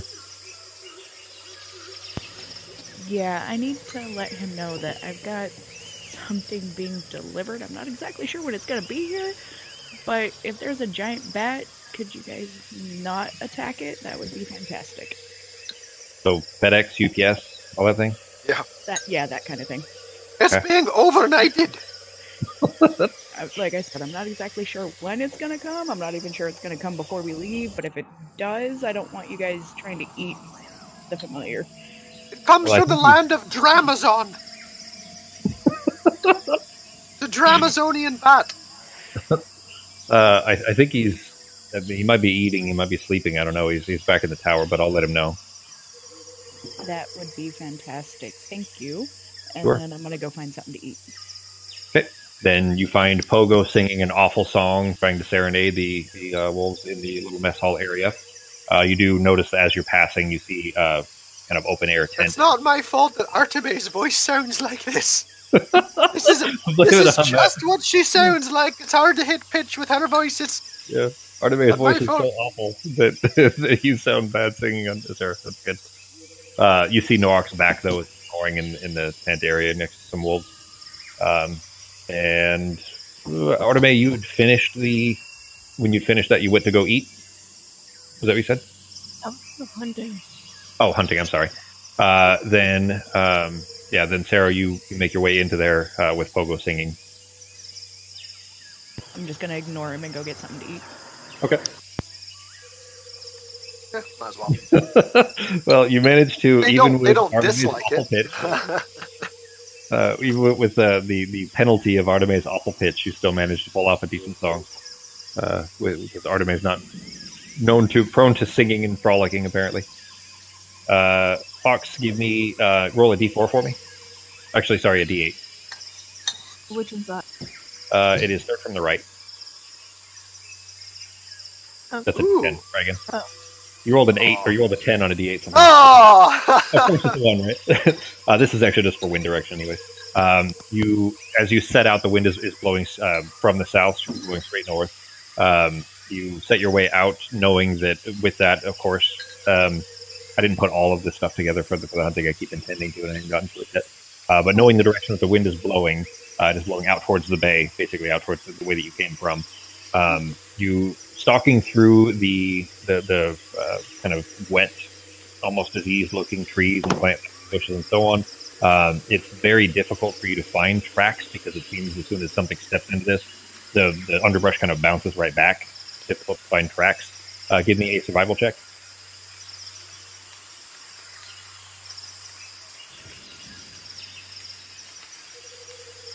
Hang on.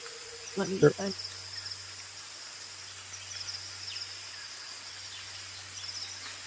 Okay.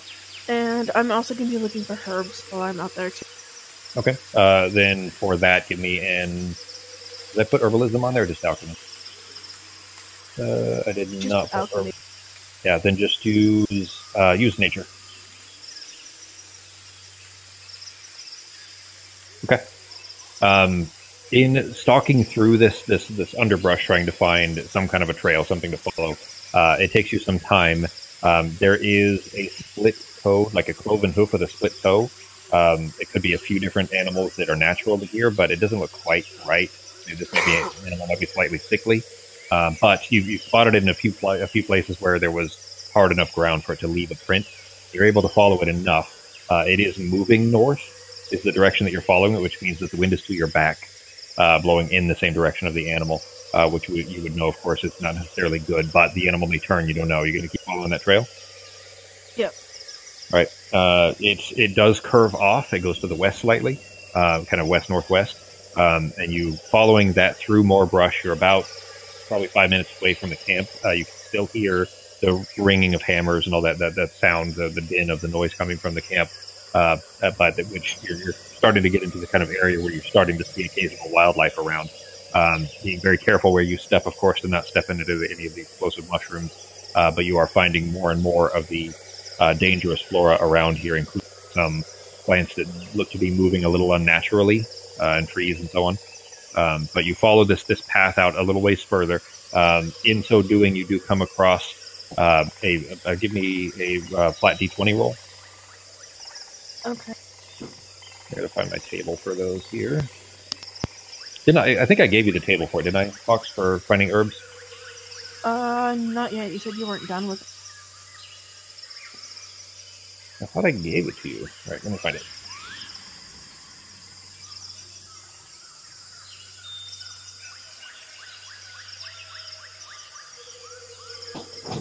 YouTube. 12. Is that a D20? I think I think so. it was a D. No, that was a D12, and you rolled max on a D12. Far left. Roll it again this time. Far left.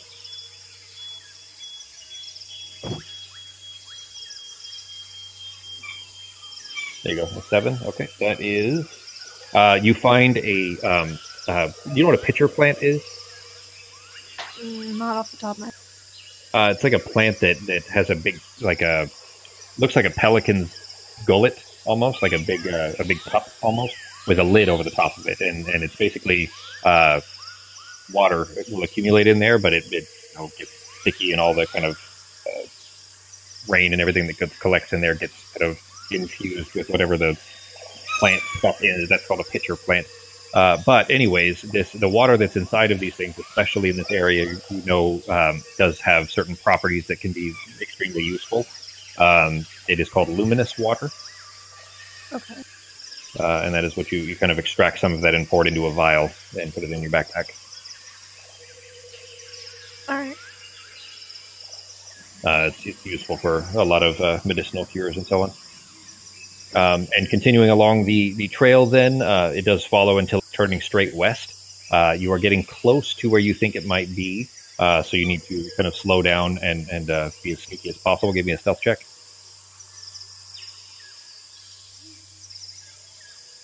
Okay. Very quietly and carefully stepping through the underbrush without making noise, you come across over some dense underbrush, and peeking your head just above it, you see what looks like an apex deer, like an antelope almost. In the distance, they are very tasty, and there's usually a good amount of meat on them. It's the kind of deer you find in Hawaii, for example. But they're like thin, like almost like an antelope, with twisted horns. But anyways, it looks healthy enough. Maybe the hoof prints didn't look good, but this, at least from a distance, it looks like it's okay. You feel like you could probably get a shot off if you're going to try it, but it's wide out in the open, and if you miss your first shot, you may only get a second, and then it'll be too late. You won't be able to catch up with it. So you're gonna take your shot. Yeah, I'm gonna go for a heart shot. Okay, go ahead and roll an attack with your short bow. The range on your short bow, it's okay. Well, your first shot was within 80 feet, so that'll definitely hit. So that the heart or yeah, I would say that with a 24, you'd still even hit your called shot, because that would be a -5, which would make it a 19, which is above its AC. So the arrow sinks square into the spot you were aiming for, right between the shoulder blades, and the creature just slumps to the ground in front of itself. Okay, I'm gonna go investigate it, I guess. See if it looks okay. Give me a medicine check.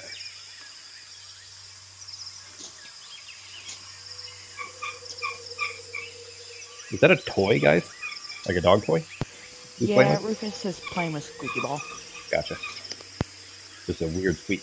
Yeah, it actually looks fine. That all four toes, there's like a separate split in the middle of it.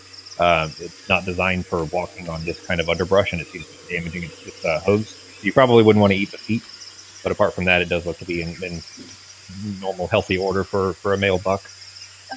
Just to make sure, I'm also going to put cast protect on poison on it, and then bring it to camp and skin it. Okay. Then you lug it over your shoulder and start making your way back to camp, being very careful, of course, for any fungal growth that might be of the explosive variety. It does start to rain on your way back, kind of soaking this creature on your shoulders and make it even heavier for you to lug it on your way. But you weren't super far out. You make your way back to camp. What was the kind of plant I found the luminous water in? A pitcher plant here. Okay. That's a real plant.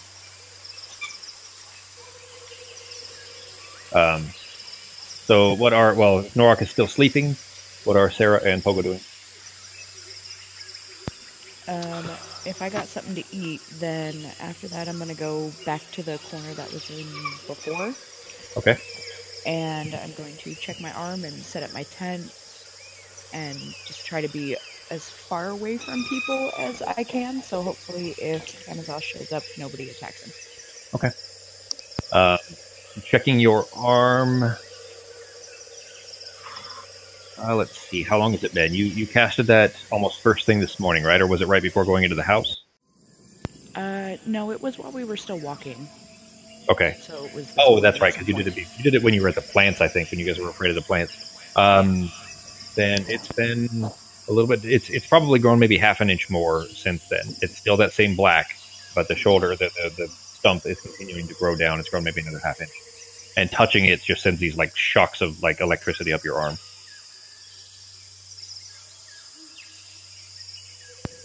Okay. And I forgot to say that I dropped it, so I'm still weird, shadowy looking. Yeah, and that lasts like 8 hours, right? Yep. Yeah, I should have noticed that while you were talking with. I guess you were mostly by yourself and just came in at the end, so they've just kind of some distance then throughout all of this, but you haven't really spent too long communicating with them except for going into the room and getting odd looks when you were eating. All right, then I will drop it and try to get some rest, I guess. Okay. Out in the corner by yourself, trying to relax. Is Norok still sleeping to you? You're trying to get a full long rest in? Ben? Are you getting a long rest? Yes. Okay. All right, then he's still continuing to sleep. Then what does Pogo up to? Pogo's probably gonna maybe wander around for a minute and then go find a nice, comfortable. Where's Norok at? He is sleeping next to a pair of the two wolves that were attacking you when you were on the board. I'll probably just go lay down. If I've got armor and I've got a shield, nice in my belly. Actually, you know what? I'm gonna go to Sarah, and I'm going to actually nope. I'm going to go lay down next to Norak. Let me double check.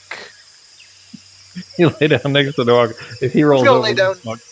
Well, not like right next to him, but in the general area, and just look up at the sky and just think about the day and what's progressed. And I'm excited thinking about wearing my armor when I fully revert back to my form.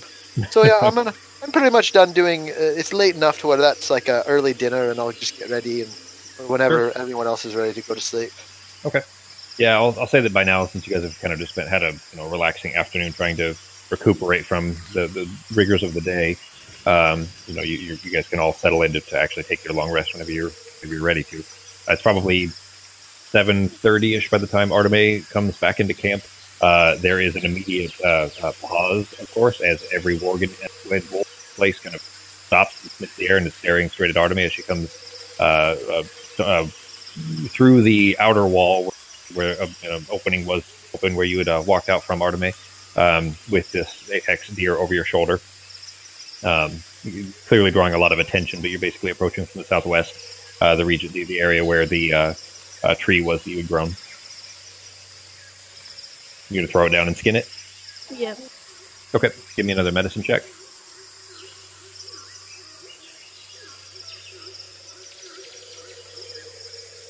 Okay, you throw it off of your shoulder, first cut off the feet, slice down the belly so you can pull the skin off and everything. But as you're going through this, Launder approaches the same Worgen that had offered to come with you. He says, do you need some help with that there, miss? If you want. He does not. Dispose the feet properly, like burn them or something. Yeah, we've a lot of the kind of creatures that we're used to having here are not adapting well to the new environment. So this actually seems to be a pretty prime example. It looked pretty healthy apart from the feet, sure. So I'll get rid of these, and he picks up the two that you'd already cut off, and he tosses them to the wolves who start chewing on them. And he goes to helping you kind of with the pulling the meats off to proper cuts and everything. That'll take you a little while. Take you a good hour and a half or so for that. So it's going to be early, sun going down, evening by then. Yeah, once I'm done cleaning it, I'll bring it to the kitchen, and I'll keep the hide to be able to make something else later. Like I'll treat the hide so I can make it into either a small coat or something. Well, tanning takes time, and it takes a lot of effort too. That's not something you can really just. It can take you a few days to treat it properly. Right. Okay, so I'll start the tanning process and just leave it on something in the camp. You knew that they were tanning things here before, so they have the proper chemicals. Everything you need for that tanning is a specific process. It's not something you just do. Like you need proper chemicals. You have to scrape it forever. It's a lot of hard work. But they've done tanning here before, so at least even if you just set it out, they'll know what you're trying to do, and maybe they'll be able to help you while you're gone or whatever. But you kind of begin the process of stretching it. So you put it up on a rack and run the leather thongs through it to pull it tight and all that kind of stuff. You've probably seen, a tanning rack before, what that looks like. But anyways, you kind of set it up so that it's at least prepared to kind of dry overnight while you pulled everything out from it. Sarah, you watched most of this, of course, as Arteme was doing that nearby. You're in the southwest corner of the camp over by the tree where Arteme was cleaning it. Norak and Pogo have gone to sleep. Sarah, it's probably by 9:30, 10 o'clock. You've not seen a visitor just yet. But it's getting to the point where you guys would need to, if you're going to take a long rest, you would need to do that soon. Okay, while I'm waiting, I want to study the gate scroll as much as I can. Okay. Give me an Arcana check with disadvantage.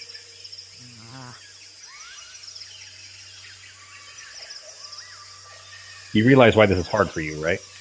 Yes. Okay, because I'm making this extra hard for you on purpose. Because I mean, your powers are innate; they don't come from studying. You've never done this before, so anything of this sort has to be very like if you were a wizard, that'd be different.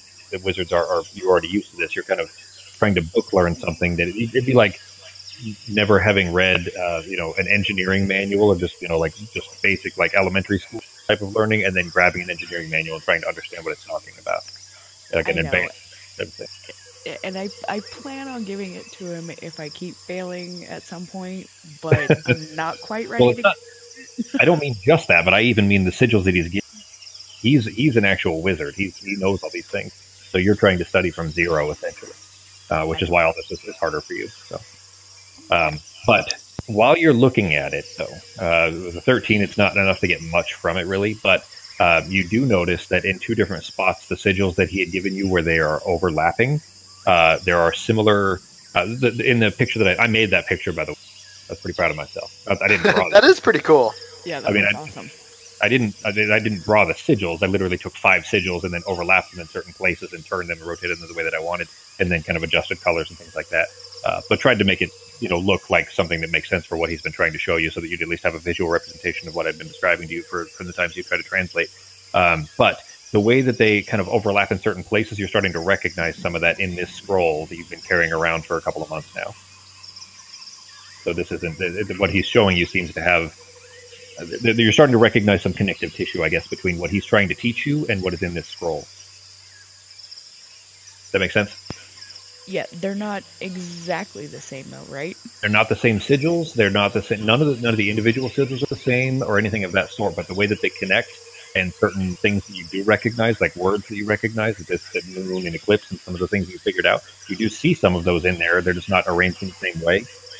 It's more that the way that this is drawn is not how you've seen arcane scrolls drawn anymore. Maybe this is a older style, or a difference in language or dialect might be something of that sort. But you're seeing a lot of similarities that you were a little surprised by at first.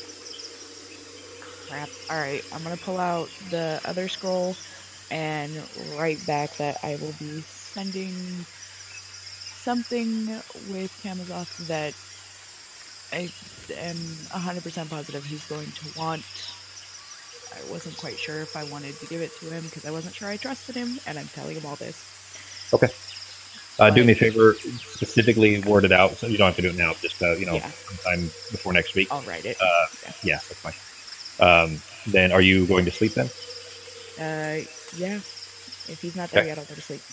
Okay. Arteme, it takes you some time. You're going to be the latest. Everybody else has gone to sleep, as far as you can tell. You see Sarah in the southwest. You see Pogo and Norok sleeping under a tent area with a few of the wolves. You were the last one up of the group. Olwen, by the way, you guys have not seen Olwen for quite some time. So, nobody's looked for her or anything of that sort. She walked out when everybody left Nonway's tent 4 or 5 hours ago. Nobody's seen her since. I'm gonna go her and then go find something to eat. Did nobody realize that? Nobody noticed, apparently. You're gonna go get something to eat, you said? I'm gonna go get something to eat, and then go find her and ask her if she would like some armor too, and then go dig through the pile before I go sleep, because I only need a 4-hour trance, so even if everybody else slept earlier, it doesn't really matter. I'm normally the first awake anyway. Yeah. Yeah, with your, you don't need as much sleep either way. You do need to, be tranced for that 4 hours. But in the when you step into the mess hall kind of an area to go bring the chunks of food in, Londo had actually been passing a lot of it over for you already. But when you step in there, Matani is not in there, although she had been previously. Who you find, you haven't met her before, but it's another of the former elves. Elven women who is cooking. She says, "Are you, based on all that blood you've got over your shoulder there, I imagine that was you that brought that apex in?" Yeah. Well, that'll feed us for a good day for the camp here. That is much appreciated. I mean, you certainly have earned by far, of course, the best cut, since you were so willing to share it with us. You want me to prepare that for you? No thanks. Just keep it for later. She kind of smiles at you. Then what can I get you instead then? Just whatever you already have ready. Well, we've still got some mutton from this morning. Sure. She just nods. And she brings you a plate. So, you finish your food. Takes you 20 minutes, half an hour or so. And again, nobody's heard from Olwen or anything, but nobody's seen Nonway either, by the way. You saw Launder, of course, as he was helping you, and he said that he might be in the tower, but that's it. Okay, I'm gonna go look for Nonway and Olwen, see if she had anything to eat, and then... find somewhere to sleep. Oh, ask her if she wants armor. If she does, go find her some and then go sleep. Give me an investigation check.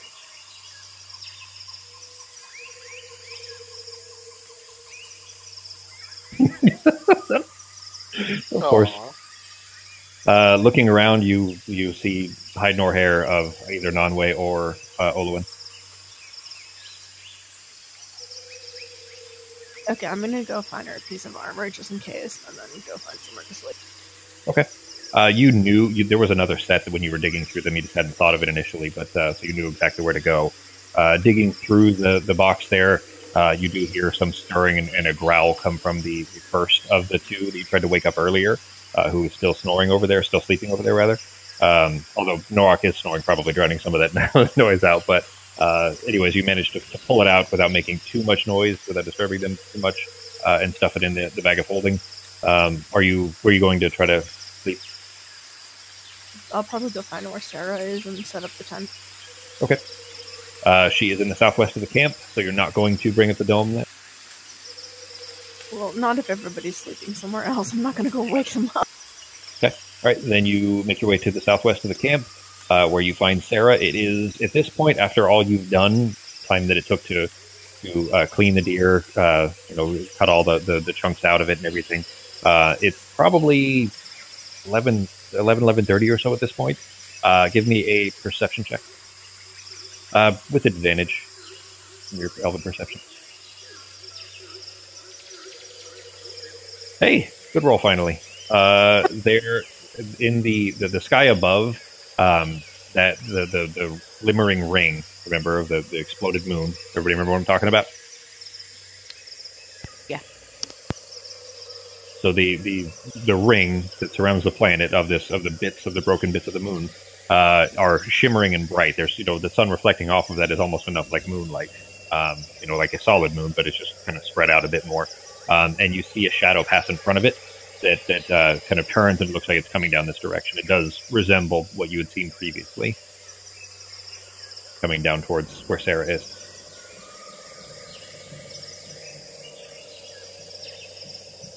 Then, as you watch the wings flare out, and a very large, somewhat kind of emaciated, looks thin, very thin.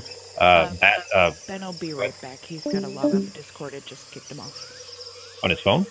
Yeah. He said he'll be right back. Okay. The wings flare out, and it kind of flaps itself in place as it kind of hover up, staring at you. Because you approaching Sarah there, it's looking at you as if it's not sure of your intent, but it's trying to kind of settle down near Sarah. Fox? I'm just gonna gently... He has something in his hand? It's tied up bat. to... Well, yeah, with the bat. The bat we met the other time. Okay. Yeah. I'm gently gonna try and wake Sarah because the bat is probably trying to wake her. Okay. As you approach, he kind of hisses in your direction a little bit and kind of backs himself away. He's still flapping his wings, trying to hold himself in place, which is difficult for a bat. So he's kind of backed himself. He's actually almost outside the wall now, just backing away from her, allowing you to approach. So, Sarah, you feel Artemis kind of shaking you awake and hear the beating of wings nearby. I would gently hold out my hand and arm to see if he'll land on it, but it seems... Give me an animal handling check. Hey, okay.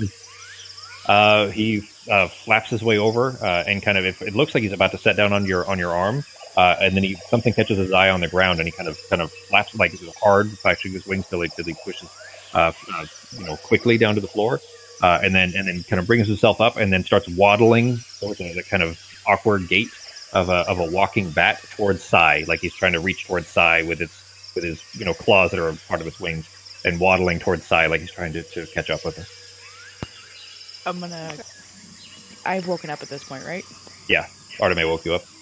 All right, then I'm just gonna... You see the very large bat trying to chase Sai around this yard. Kamozoff, come over here, buddy. I'll give you some food, and I'll take out a ration. He sniffs the air and kind of flaps himself up, and then sets down right next to you on the board. and I'll feed it to him and then grab whatever's in his pack. Okay. He gobbles it up hungrily. The case on his back is kind of backpack-like, essentially, and there are two very heavy, large books. In fact, they would be large for humans. So for a halfling, like they're even carrying one of these is going to be difficult for you, but there are two in there. I'll grab the second one and put it in a bag of holding for now. We could trade them out whenever you want, and I'll gently pet the bag. That sounds great. I'm gonna actually hand you the other one as well, because the bag of holding is waterproof, correct? It's devoid. So there's no air, no water. Awesome. I'm gonna hand you the other one just to keep it safe, because I'm gonna be in a lot of trouble if this gets ruined. Okay. You could just grab them whenever you want. That sounds fantastic. And then I'm gonna take the gate scroll out of the scroll case. Okay. Because I want to make sure that the telescription scroll stays good. And just put the scroll in his bag and give him another little bit of ration and pet him a little bit and tell him he can have that. Give me a sleight of hand check.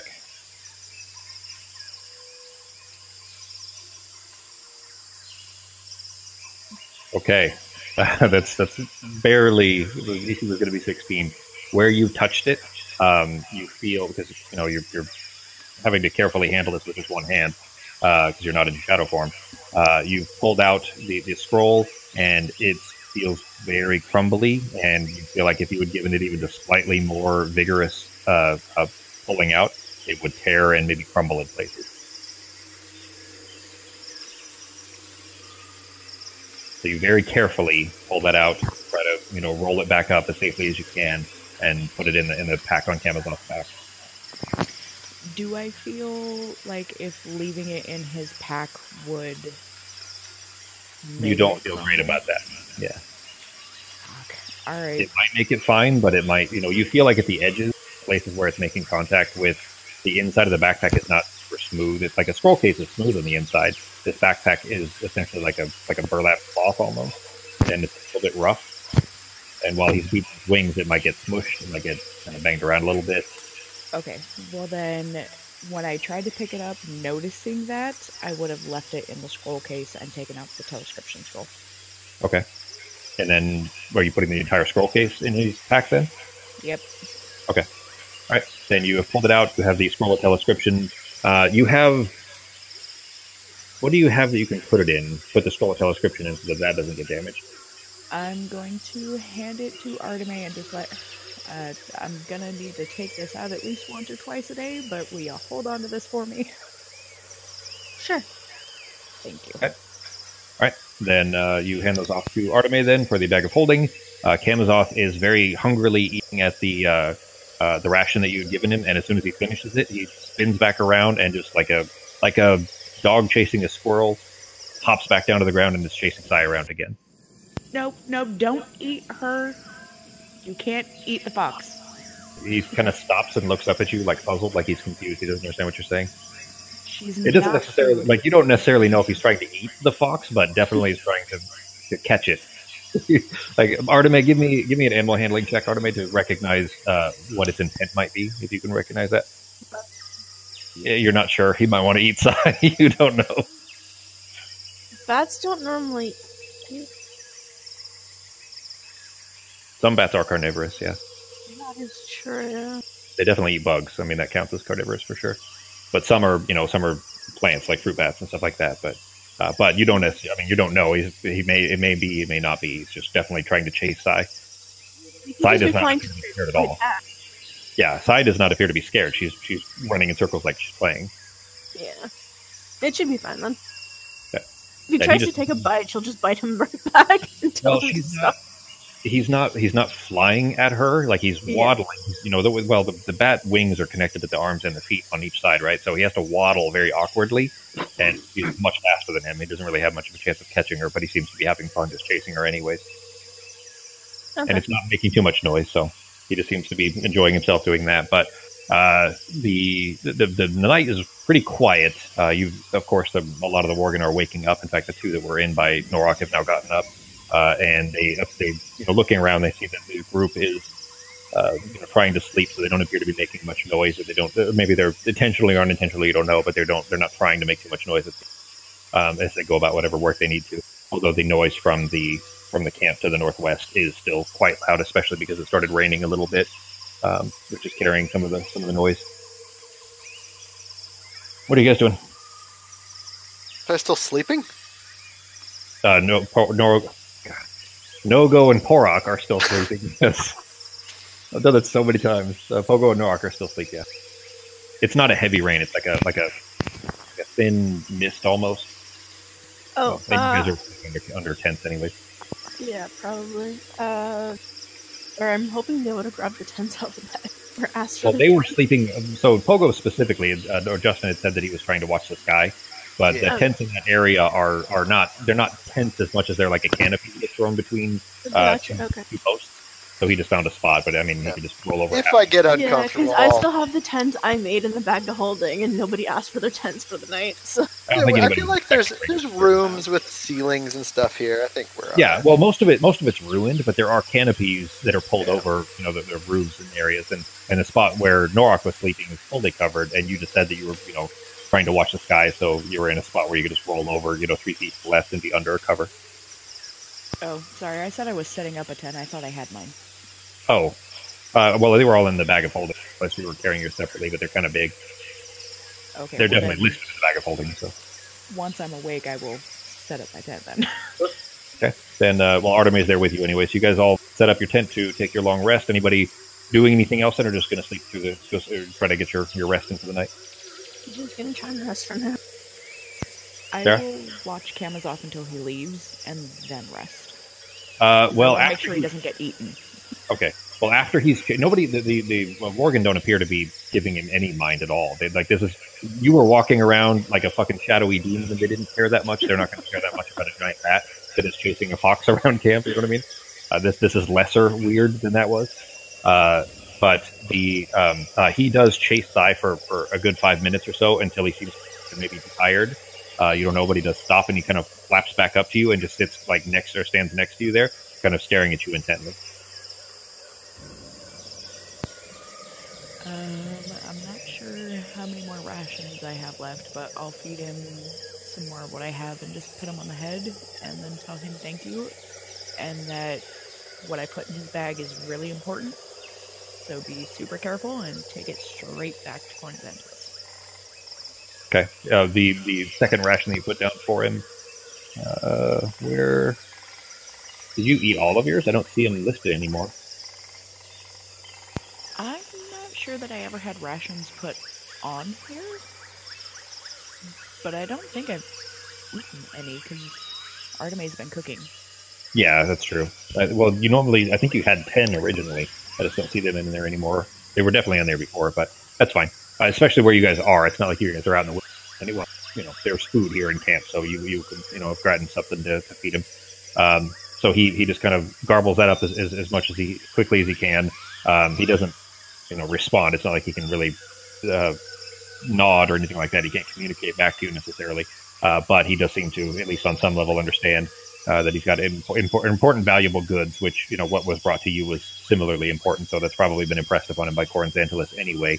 And then, 5 minutes after he finishes eating, he kind of has had his fill and he kind of flaps his wings and gets up high up into the air until he's up far enough that he feels safe and then way back to the northwest. All right, so I'm headed to bed. Okay. And everybody's settling in for a long rest. You can apply that. There we go. Stop that one. All right. Morning comes. Uneventful night.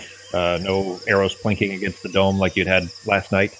You have at least gathered some amount of freedom on their part. Pogo, you wake up needing to pee first thing in the morning, and then realize that you are back in Pogo shape again. Yes! All right! Hey! I've got my dick back! Everyone, come see! That's what I was saying, but I didn't want to say that specifically. I was basically trying to point out. Look what I just did to the tree! On my own! Without the aid of a mechanical device. I think according to the laws of this area, that tree is now mine. It is a beast camp, right?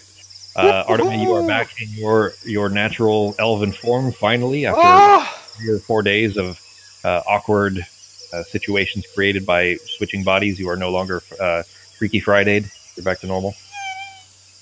Oh, man, not to worry, Arteme, but I was a little itchy down there, so I don't know if that's something you might get a salve for or something. So, you are back in your shapes, although I don't know why you were so concerned about that. Clearly, the army of snails that would have eventually just drowned you in your sleep, that was the bigger worry. That was a concern, right? No, my bigger concern was my body back. Well, you didn't have snails. I had all the snails on me. Yeah, that was definitely probably the worst for you. I mean, I didn't mind it. It was nice. Apparently, when you don't have to stare at people's asses all day long, it's much more enjoyable when you're on walks. Is nobody sad that we don't have to hear Mrs. Doubtfire voice anymore? No, I'm sorry. Fair. Very fair. I would totally just hug Sai right now because, yay, I'm back. This is exciting. Big news. Looking around, kind of being happy that once you've woken from your trance that you are yourself again, finally. You kind of open your eye, like you just felt that. You just knew that, of course, internally that you were in your own form again after you came back from the dream. And when you open your eyes and look up, floating there in front of you about 4 feet off of the ground is Olwyn. She looks like her eyes are closed and her head is down, like she might be sleeping in place, but she's just floating there like a pillar, standing about 10 feet away from you, Sarah. All right, someone toss a rope around her. We'll just take her with us. Well, you aren't there. You and Norok are in the tent further north. That's super creepy. She kind of she kind of shakes her head a little bit, like she's woken up by you saying that. Looks at you. She says, "Oh, sorry, I just got bored waiting for you all." No, it's fine. It's just a little creepy having somebody float above you while you're sleeping. Oh, that's right. I'm not there. I'm gonna go wake Norok up and tell him go find everyone else. So I'm gonna super happily and excitedly go find Arteme. Now that you're Pogo again. Yeah, stoked. An extra skip in Pogo's step. Yep. I'm like jogging. I'm doing that Hobbit run from Lord of the Rings where their legs are all like and they're all side. In here, yeah. Super exciting. All right, Norok, you are awoken by a very happy Pogo that doesn't look like Arteme anymore. I'm like jumping on him like a husky on a bed. Be like, look, I got my body back. Look what's happening. Oh, it's great. It's great. It's my tree, by the way, over there. It's mine. I'm gonna go find the other people. What you doing, G? I'll go with him. Meet up with everybody. Okay. Making our way out into the camp. It is about 7:30, 8 a.m. You'd guess, and most of the Worgen are out. It seems like the nocturnal ones are still up, and then the ones that have been kind of awake during the day, everybody seems to be awake, so it's pretty busy all of a sudden in camp. The smell of Norok would definitely recognize venison, and Arteme would recognize it. The both of you would recognize that very good smelling venison is being cooked. Of course, Arteme, it's what you brought in, but that's coming from slightly off to the east of where Norok and Pogo just came out of. But no, Norok and Pogo, when you guys come out, you do see off of the ground, kind of looks like she's talking with Sarah and Arteme in the southwest part of the camp. Whoa. That's a neat trick. Is that new? She looks over her shoulder as you guys approach. Says, new enough, yeah. This is all a little strange to me, too. I was just apparently scaring your friends. Unintentionally. How high can you go? I haven't really tried. Try. It's nice that you now look like you smell. Oh, this is so much better. How do I look? Do you like what you see, flying girl? Yeah, I'm gonna do dance. She does giggle a little bit, actually. This is good. This feels right. It just feels right. Well, I'm gonna excitedly put on that armor too. Right. Oh, it fits! Look how good I look, guys! Yep. It's a chain shirt. You pull it up over your head. It's almost like similar in weight to maybe like football pads. Did you play football, Justin? I did. All right, so football pads, like think of that. Like it's got some weight to it, sure, but it's not, it's not obstructing as far as like you can still pretty much move at the same, rate you otherwise would. It doesn't really weigh you down. But you pull the shirt up over your head. The sleeves are a little bit long for you, like they come down past the elbow just a tiny bit, so that might get a little bit annoying. But apart from that, it's about as perfect as you could possibly ask for when it wasn't Perfect. specifically. I'm also going to give you a small short sword and a small shield. Yes, I am Pogo. Fear me. A little like an emaciated dwarf almost in awesome. armor and shield and a very thin and smooth, like very finesse style short sword. This basically gives me. I'm basically wearing all elven armor right now. I've got elven boots elven and shoes too. Yeah, elven. Yeah, everything's elven. I also grabbed 3 extra short swords from the pile and 4 daggers if you need them. Okay. You just put those in the bag? Yeah, they're inside the holding. Okay. I should add them to the bag, actually. Yeah. While they're doing this, I'm going to ask Arteme for my scroll back and see if there's a response, and you can send it to me later. I sent you what I wrote to him. Okay. Then Olwen, looking around, while Pogo is redressing himself in armor, says, well, I don't mean to be a thorn in anyone's side, but I do have a need to. Oh, yeah, we're gonna go fucking wreck these guys now. I've got my body back. I've got some armor. Norok's the size of a bloody barn. Let's do Which, this. by the way, with her floating 4 feet off the ground, she's still slightly taller than Norok, but not by a whole lot. Like she's just a little bit above Norok's eye level. Right. Well, as long as she can control it, we'll be all right. By the time we get there, she's 18 feet off the ground and can't come down. No, she brings herself down. She was only up above because Sarah and May were up above. They were laying on that same kind of board that you were on that was up off the ground. They were laying on that, so she was just up above, waiting for them essentially. I'll also give the armor to Olwen for perfect. She looks at it. She says, "Oh, I'm not even sure. I mean, I guess it wouldn't hurt. I'll go ahead and throw it on." And she takes it from you and pulls it up over her head. It's a little bit too long for her. She's almost kind of similarly emaciated. Like she obviously wasn't fed when she was in the cellar down there, or in the cave rather. So she's not super doesn't fill that out anymore really, but it does does fit her enough that she can throw it over her shoulders. She just doesn't seem concerned with it really. All right, let's go find that big werewolf and let's be on our way, guys. You hear a kind of a barking sound almost from behind you. He says, I'm right here. I've been ready all night. Gee, how did you sneak up on me? Oh, wow. He stands himself up. He was kind of laying in the sitting against the back against. By the way, I'm me, not her. Now me, but not her. Right? Oh wait. Yeah. You're not. No, I was her yesterday. It was these fucking fairies. Pixie. It was Pixies.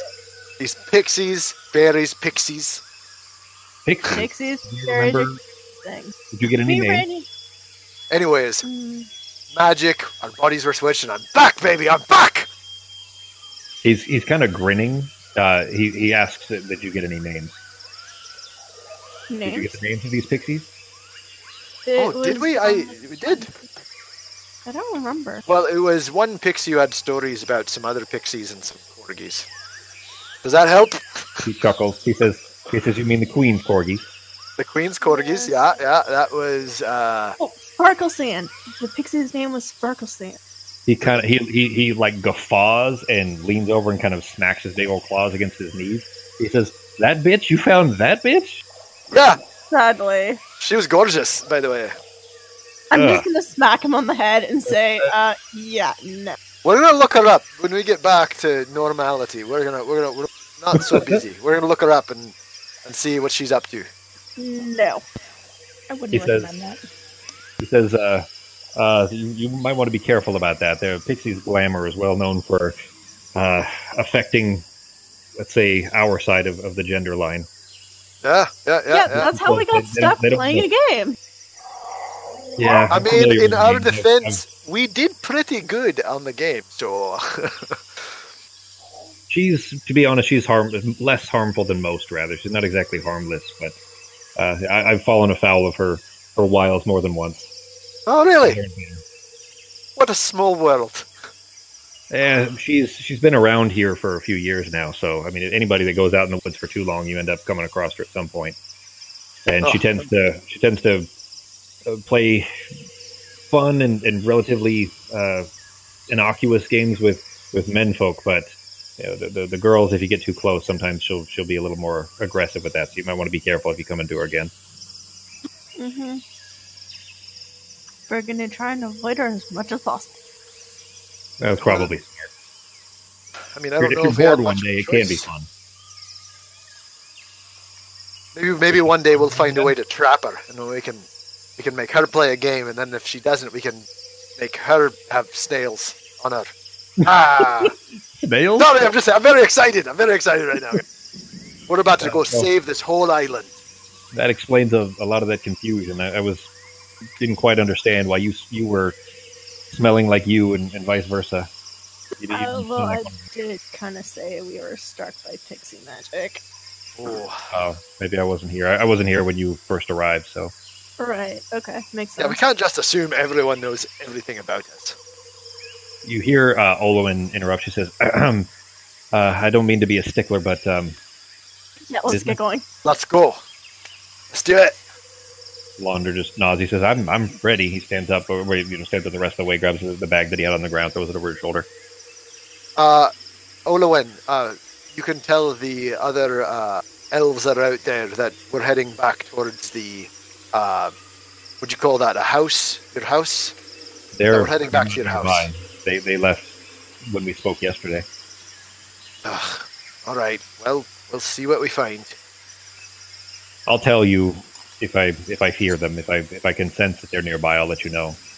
But as far as I know, they went out there already. All right. Well, no time to waste. She just nods and starts floating. She's not waiting for you guys. She starts floating out towards the east side of the camp, towards the path that leads. That is a neat trick. She kind of giggles a little bit. He seems to be maybe Pogo's happiness at having his body back is somewhat infectious. Maybe she's just as happy to be about gathering some sort of revenge for her. But she does seem to be in a good mood, happy. You guys have never seen this on her before, of course. Granted, you've only known her for less than 24 hours at this point. Before we leave, do any of you guys have any extra blood?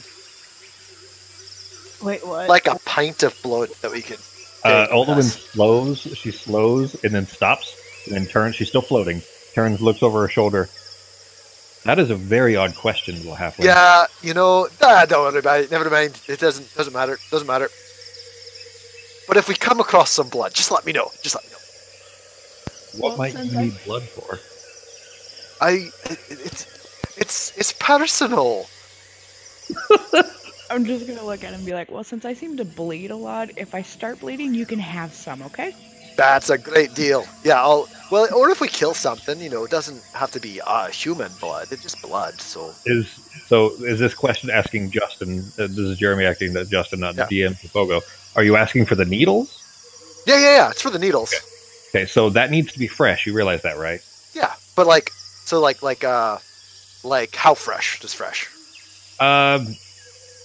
Probably maybe I'll say within an hour. Like it needs to have been drawn within an hour. But if we kill something, I could take a cup of blood. Yeah, definitely. Yeah. Don't we have to poke them with the needle? No, I just need blood. Yeah, it just needs blood. You haven't seen how it works yet. That's just what Sarah was able to determine from identifying. Okay, and Sarah told us this? Yeah, she gave me I would have told me. Yeah. Okay. But you did need to attune those, by the way, that and the pearl. Oh, shit. Yes, I would have attuned the pearl. I forgot. Attunement. Attunement something you actually have to do? It doesn't just happen, right? Correct. Yeah, you have to do it. But I mean, you had time during the long rest, so I mean, it's fine if you guys haven't even left camp yet. So if you guys say that you did attune it during the long rest, that's fine. Yeah, then I would have done that after she gave it to me. But for Pogo, you already had 3 things tuned. You can only have 3. Oh, interesting. You to give up. You don't. I'll think about it as somebody else. But yeah. You have the gem, the hat of disguise, the gem of seeing, the hat of disguise, and the lithic of life thieving. You have those. I do.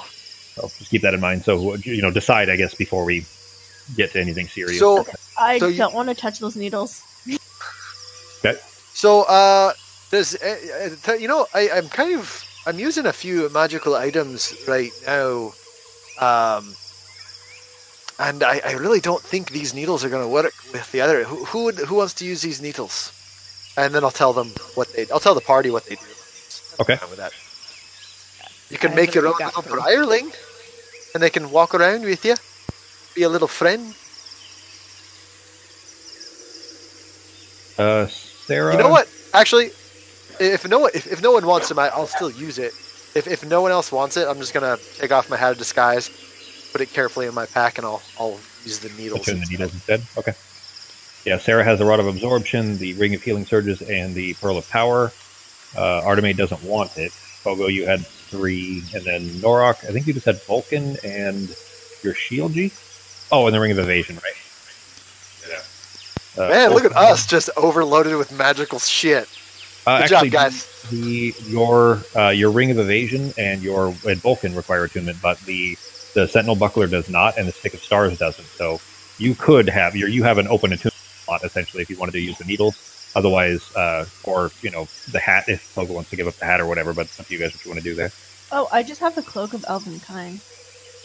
Yeah, but you said you didn't want the needles. Do you want the needles? No, the needles definitely no. I'm not touching those. Those were made of coral. I'm not going to that place again. Twice is enough. Thank you very much. Does anyone want them? I don't. Going once, going twice. All right. I'll for the time being, I'll hat of disguise in my pack, and I will grab these needles and put them nicely close to my side so I can use them when I feel like it. All right. And by the way, I gave the scroll back to Artemis to put into the bag of holding. Okay. After I was done with it. All right, Justin. I put that in your inventory. I didn't put the item information. I will later. And I unattuned the hat of disguise for you. Cool. Okay. All right. Then you guys, with all of that taken care of, make your way out, heading back towards the house. Olowin kind of floating in the lead. Anybody doing anything for the walk? Any discussion? I would just be looking to make sure that there is nobody's going to step on expulsion mushroom. Yeah, most of it's road. Okay. It's all pretty much road anyways, and you guys did walk this path twice already, so you kind of know the direction there. You make your way without issue. There are 2 different times where Olowin stops, and she kind of makes a gesture towards you guys to kind of hold you in place, just kind of holding a hand up because she's floating in front of everybody, and she's like listening intently. And then she looks off in the distance, and she kind of flicks her hand in a certain direction, off and like once to the west, and then the other time towards kind of northwest. And then she's just silent for a moment, and then sets her hand down and just continues floating. Anything you hear from the elves while we're walking, Olowin? No, nothing yet. All She right. still seems somewhat cheerful. All right. So I'm still seem keeping an to- eye on her while we walk. Okay. you seem to know kind of a decent amount about these creatures. Anything you can tell us that might help us kill them easier or better or faster? A good spike through the skull does the trick. Good to know. And their skull isn't in the normal spot, you'd think, right? Like in the head area? Okay. Behind all these things, and she holds her hand out in front of her jaw and kind of dangles it down. All right. They look like If you- bottle. Oh, Bottle was still at the very early part of his Theramorphosis. Yeah, Theramorphosis. She's actually not quite as far along even as he is, but you guys... Shit, you never did see a full-on Alyssa, did you? No, you guys haven't, except for the drawing. Do you remember the drawing that Bottle gave you? Yeah, would the thing that happened in the previous campaign, would we know what the Alyssa looked like then? Yep, exactly. Okay. So, you guys as players, do you guys know what they look like? yeah, kind of like Not really. weird what's the word? Like the captain from the second. Yeah, Pirates of the that's actually what Caribbean that was a movie. copy of. Yeah, that's exactly what that was a copy of. What the fuck is that? Like a person mixed with a squid face. Yeah. Little squid things coming out as a beard. Yeah, if you Google Mind Flayer, that's what they look like. Oh, okay, yeah, there you go. Yeah, and well, except for Or because of Davy Jones. That's who he is in the movie. Davy Jones. Yeah. Yep. Here, I'll find one of the images to show you guys. The one who's missing a heart can't walk on land. I don't remember those movies very much. I've got Disney Plus now, so I've watched everything. I got it free because of there was a Hulu bundle, the Hulu with no commercials, because I refused to watch anything with the commercials in it. So I got that bundle, and it comes with Disney Plus. But there's fucking nothing on there. Literally, like nothing that was of interest to me at all. Oh, Disney Plus? I don't like Disney. I don't like Disney in general, so that's no surprise, I guess. But like I expected there to be something cool on there. I don't like Star Wars. I don't like Disney. The Marvel movies that I liked, I've already seen. That's a Mind Flayer there, eating a person. That is creepy. I'm surprised you haven't seen one before. Smooth like a dolphin. Here's some floaty ones. Which is what she's doing, by the way. She is floating just like that. So yeah, I'll give you an idea what's going on. That's what she's turning into. They look That's what Bottle is turning into. They look like a cross between like humanoid and octopus. Yeah, it literally just looks like an octopus that has a body. Yeah. If you just cut the body off, if you put an octopus on top of a human head, that's kind of how it would look. Now, that, by the way... I've been to some crazy parties, by the way, let me tell you. The Japanese probably do that on a daily basis, but... I like my sushi raw. Those leeches, remember the leech things that you guys found in the ship? Remember? Yep. Dicks with faces, I did not like them. Yeah. The drill, that's what ate through Olowen's ear. It's also what ate through the heads that were nailed to the wall in the ship. You remember that? Where there were 5 heads that were nailed to the wall? Mm-hmm.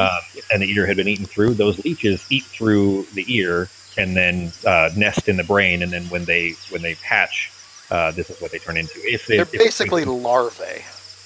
They are larvae, exactly, and that larva is what becomes the creature. The thing that existed previously, it's like a parasite that takes over a host and turns into this creature instead. So the parasite is what becomes the humanoid. The previous existence is no longer there. Meaning that for Olowen, for example, since it already ate through her ear and she's mid theramorphosis, when that transition completes, she won't be herself anymore. She'll just be one of them. Olowen will no longer exist. But the leech that was put in her is what she would be from then on. She's just the no longer larval form of it. So the way I see it is we're just going and we need... There's probably like some giant thing that's like the queen, and these other little things are just falling out its ass. When you say that out loud, she says, "You're not too far off. In the caves there will be a pool of some kind, and there will be many more in there of this thing that's in my head right now." All right, so we need earplugs. I'm afraid that may not be enough to protect you. Your size, your head might just explode.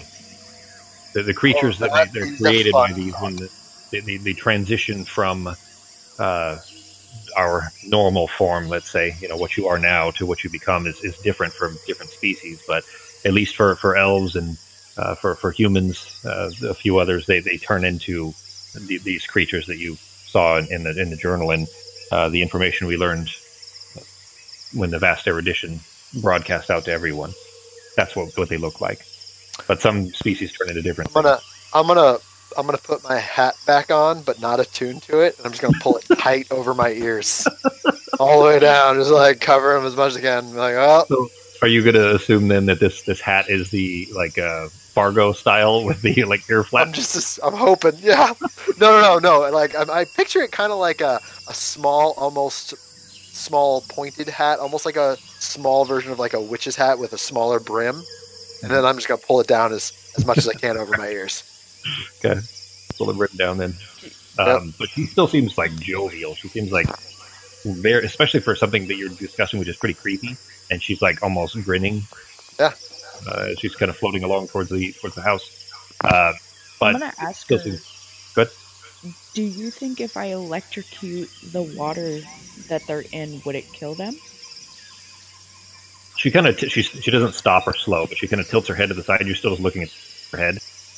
Tilts her head to the side a little bit, like she's pondering. She says, I'm not sure. It might. The pool that they're in usually is not very big, and with a decent amount of electricity, that might be enough. But it's usually protected. They put locks on covering the pool, and then how you get in, I'm really not sure myself. But if we can manage to open the thing and destroy all the leeches in there, that would keep them from at least being able to make any more, even if we have trouble killing the warrior. Okay. Hey, Olwyn, you're feeling pretty good today. You're definitely still 100% ready to go take revenge for your family, right? And I'd like to roll an insight check when she responds. Sure. She kind of looks over her shoulder at you and she winks, and is very much grinning. She says, "Oh, I'm more than 100%. I feel better than I have since before all of this in the first place." Right. Hard to read based on your insight check. It sounds like she's telling the truth, but you haven't really had spent enough time with her really to pick up on how she might lie. Like if she were, how that would sound. You're not sure. Okay. As you guys are kind of making your way along, though, you're coming to that bend where the two trees that you'd seen on the way back that were kind of acting strange. That looked like the one ate a squirrel. Yeah, well, one ate a squirrel and then was clearly faking it, and now you see two trees there that look like they're faking, like they're pretending to be normal trees. So that's what I meant by saying bad acting, is that like they're looking like they're pretending to sway with the wind, but they're not swaying quite right. Like they're just a little bit off. Remember, these aren't real trees. Before we get to this point, I am readying Firebolt just in case they decide to try to eat us. And you know what Pogo's doing? Readying vicious mockery. Readying vicious mockery. She kind of Olwen, she's still in front of you guys. She's about probably 6-8 feet in front of you guys. She kind of chuckles and looks over her shoulder at you guys. She says, "Oh, that won't be necessary." And she just kind of flicks her wrist like dismissively, and a wide, 10 feet wide, let's say, slash, like a blade of air. This is really psionic energy, but the only visual representation would look like air.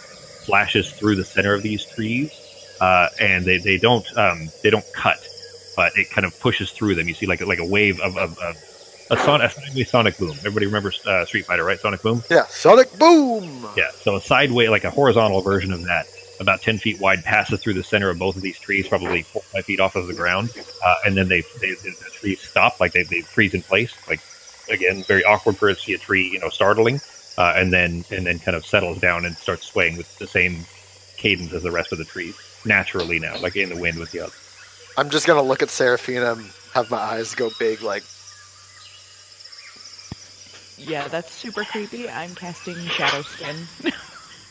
Okay.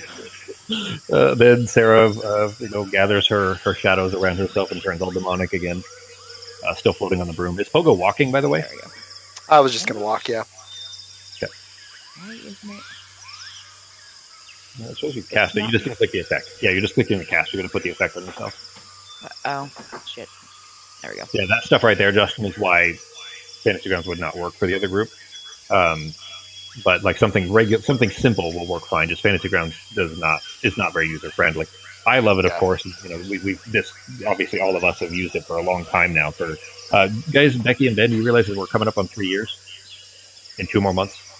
Month and a half will be 3 years. That's insane. Yeah. Doesn't seem like that at all. You guys could have learned to speak Mandarin. Well, we learned Fantasy. We're doing this. This is a lot more fun. I don't need to speak Chinese. Well, yet, Jeremy. Yeah, once they take over, then. Right. Mm-hmm. Anyways, you guys continue along, then following her, making your way to the house. On arrival at the house, you do hear that same slurping sound coming from the bushes again. Maybe they were scared away by the fighting previously, but they appear to be back in the bushes now. She pays them no mind. It's on in, floats down the stairs. You guys following? Yep, I'm following. Yeah. If you guys have another 10 minutes, we can kind of get to down the well and kind of end on a Better probably note. an interesting point, or we can just end here. Up to you guys. Honestly, I don't know if we're gonna get down the hole in 10 minutes. That's what that kind of was. I was trying to get here a little bit quicker, but so we could end on a little more fun narrative point. But it's okay. I don't mind. Just we could start next week. Getting down the hole. Yeah. Are we okay? Yeah. I think I'm good ending right here. I had a fun. I kind of like sometimes the battle-free ones are nice. They get a chit-chat a little bit, do some side stuff. I like it. Yeah. All right, then, guys. Next week is 11. That work for everybody? Yep. So far, so good. I'm not going anywhere. All right, guys. Then we will meet back on the 11th. All right. Talk to you later, guys. Bye. Bye, everybody. Bye.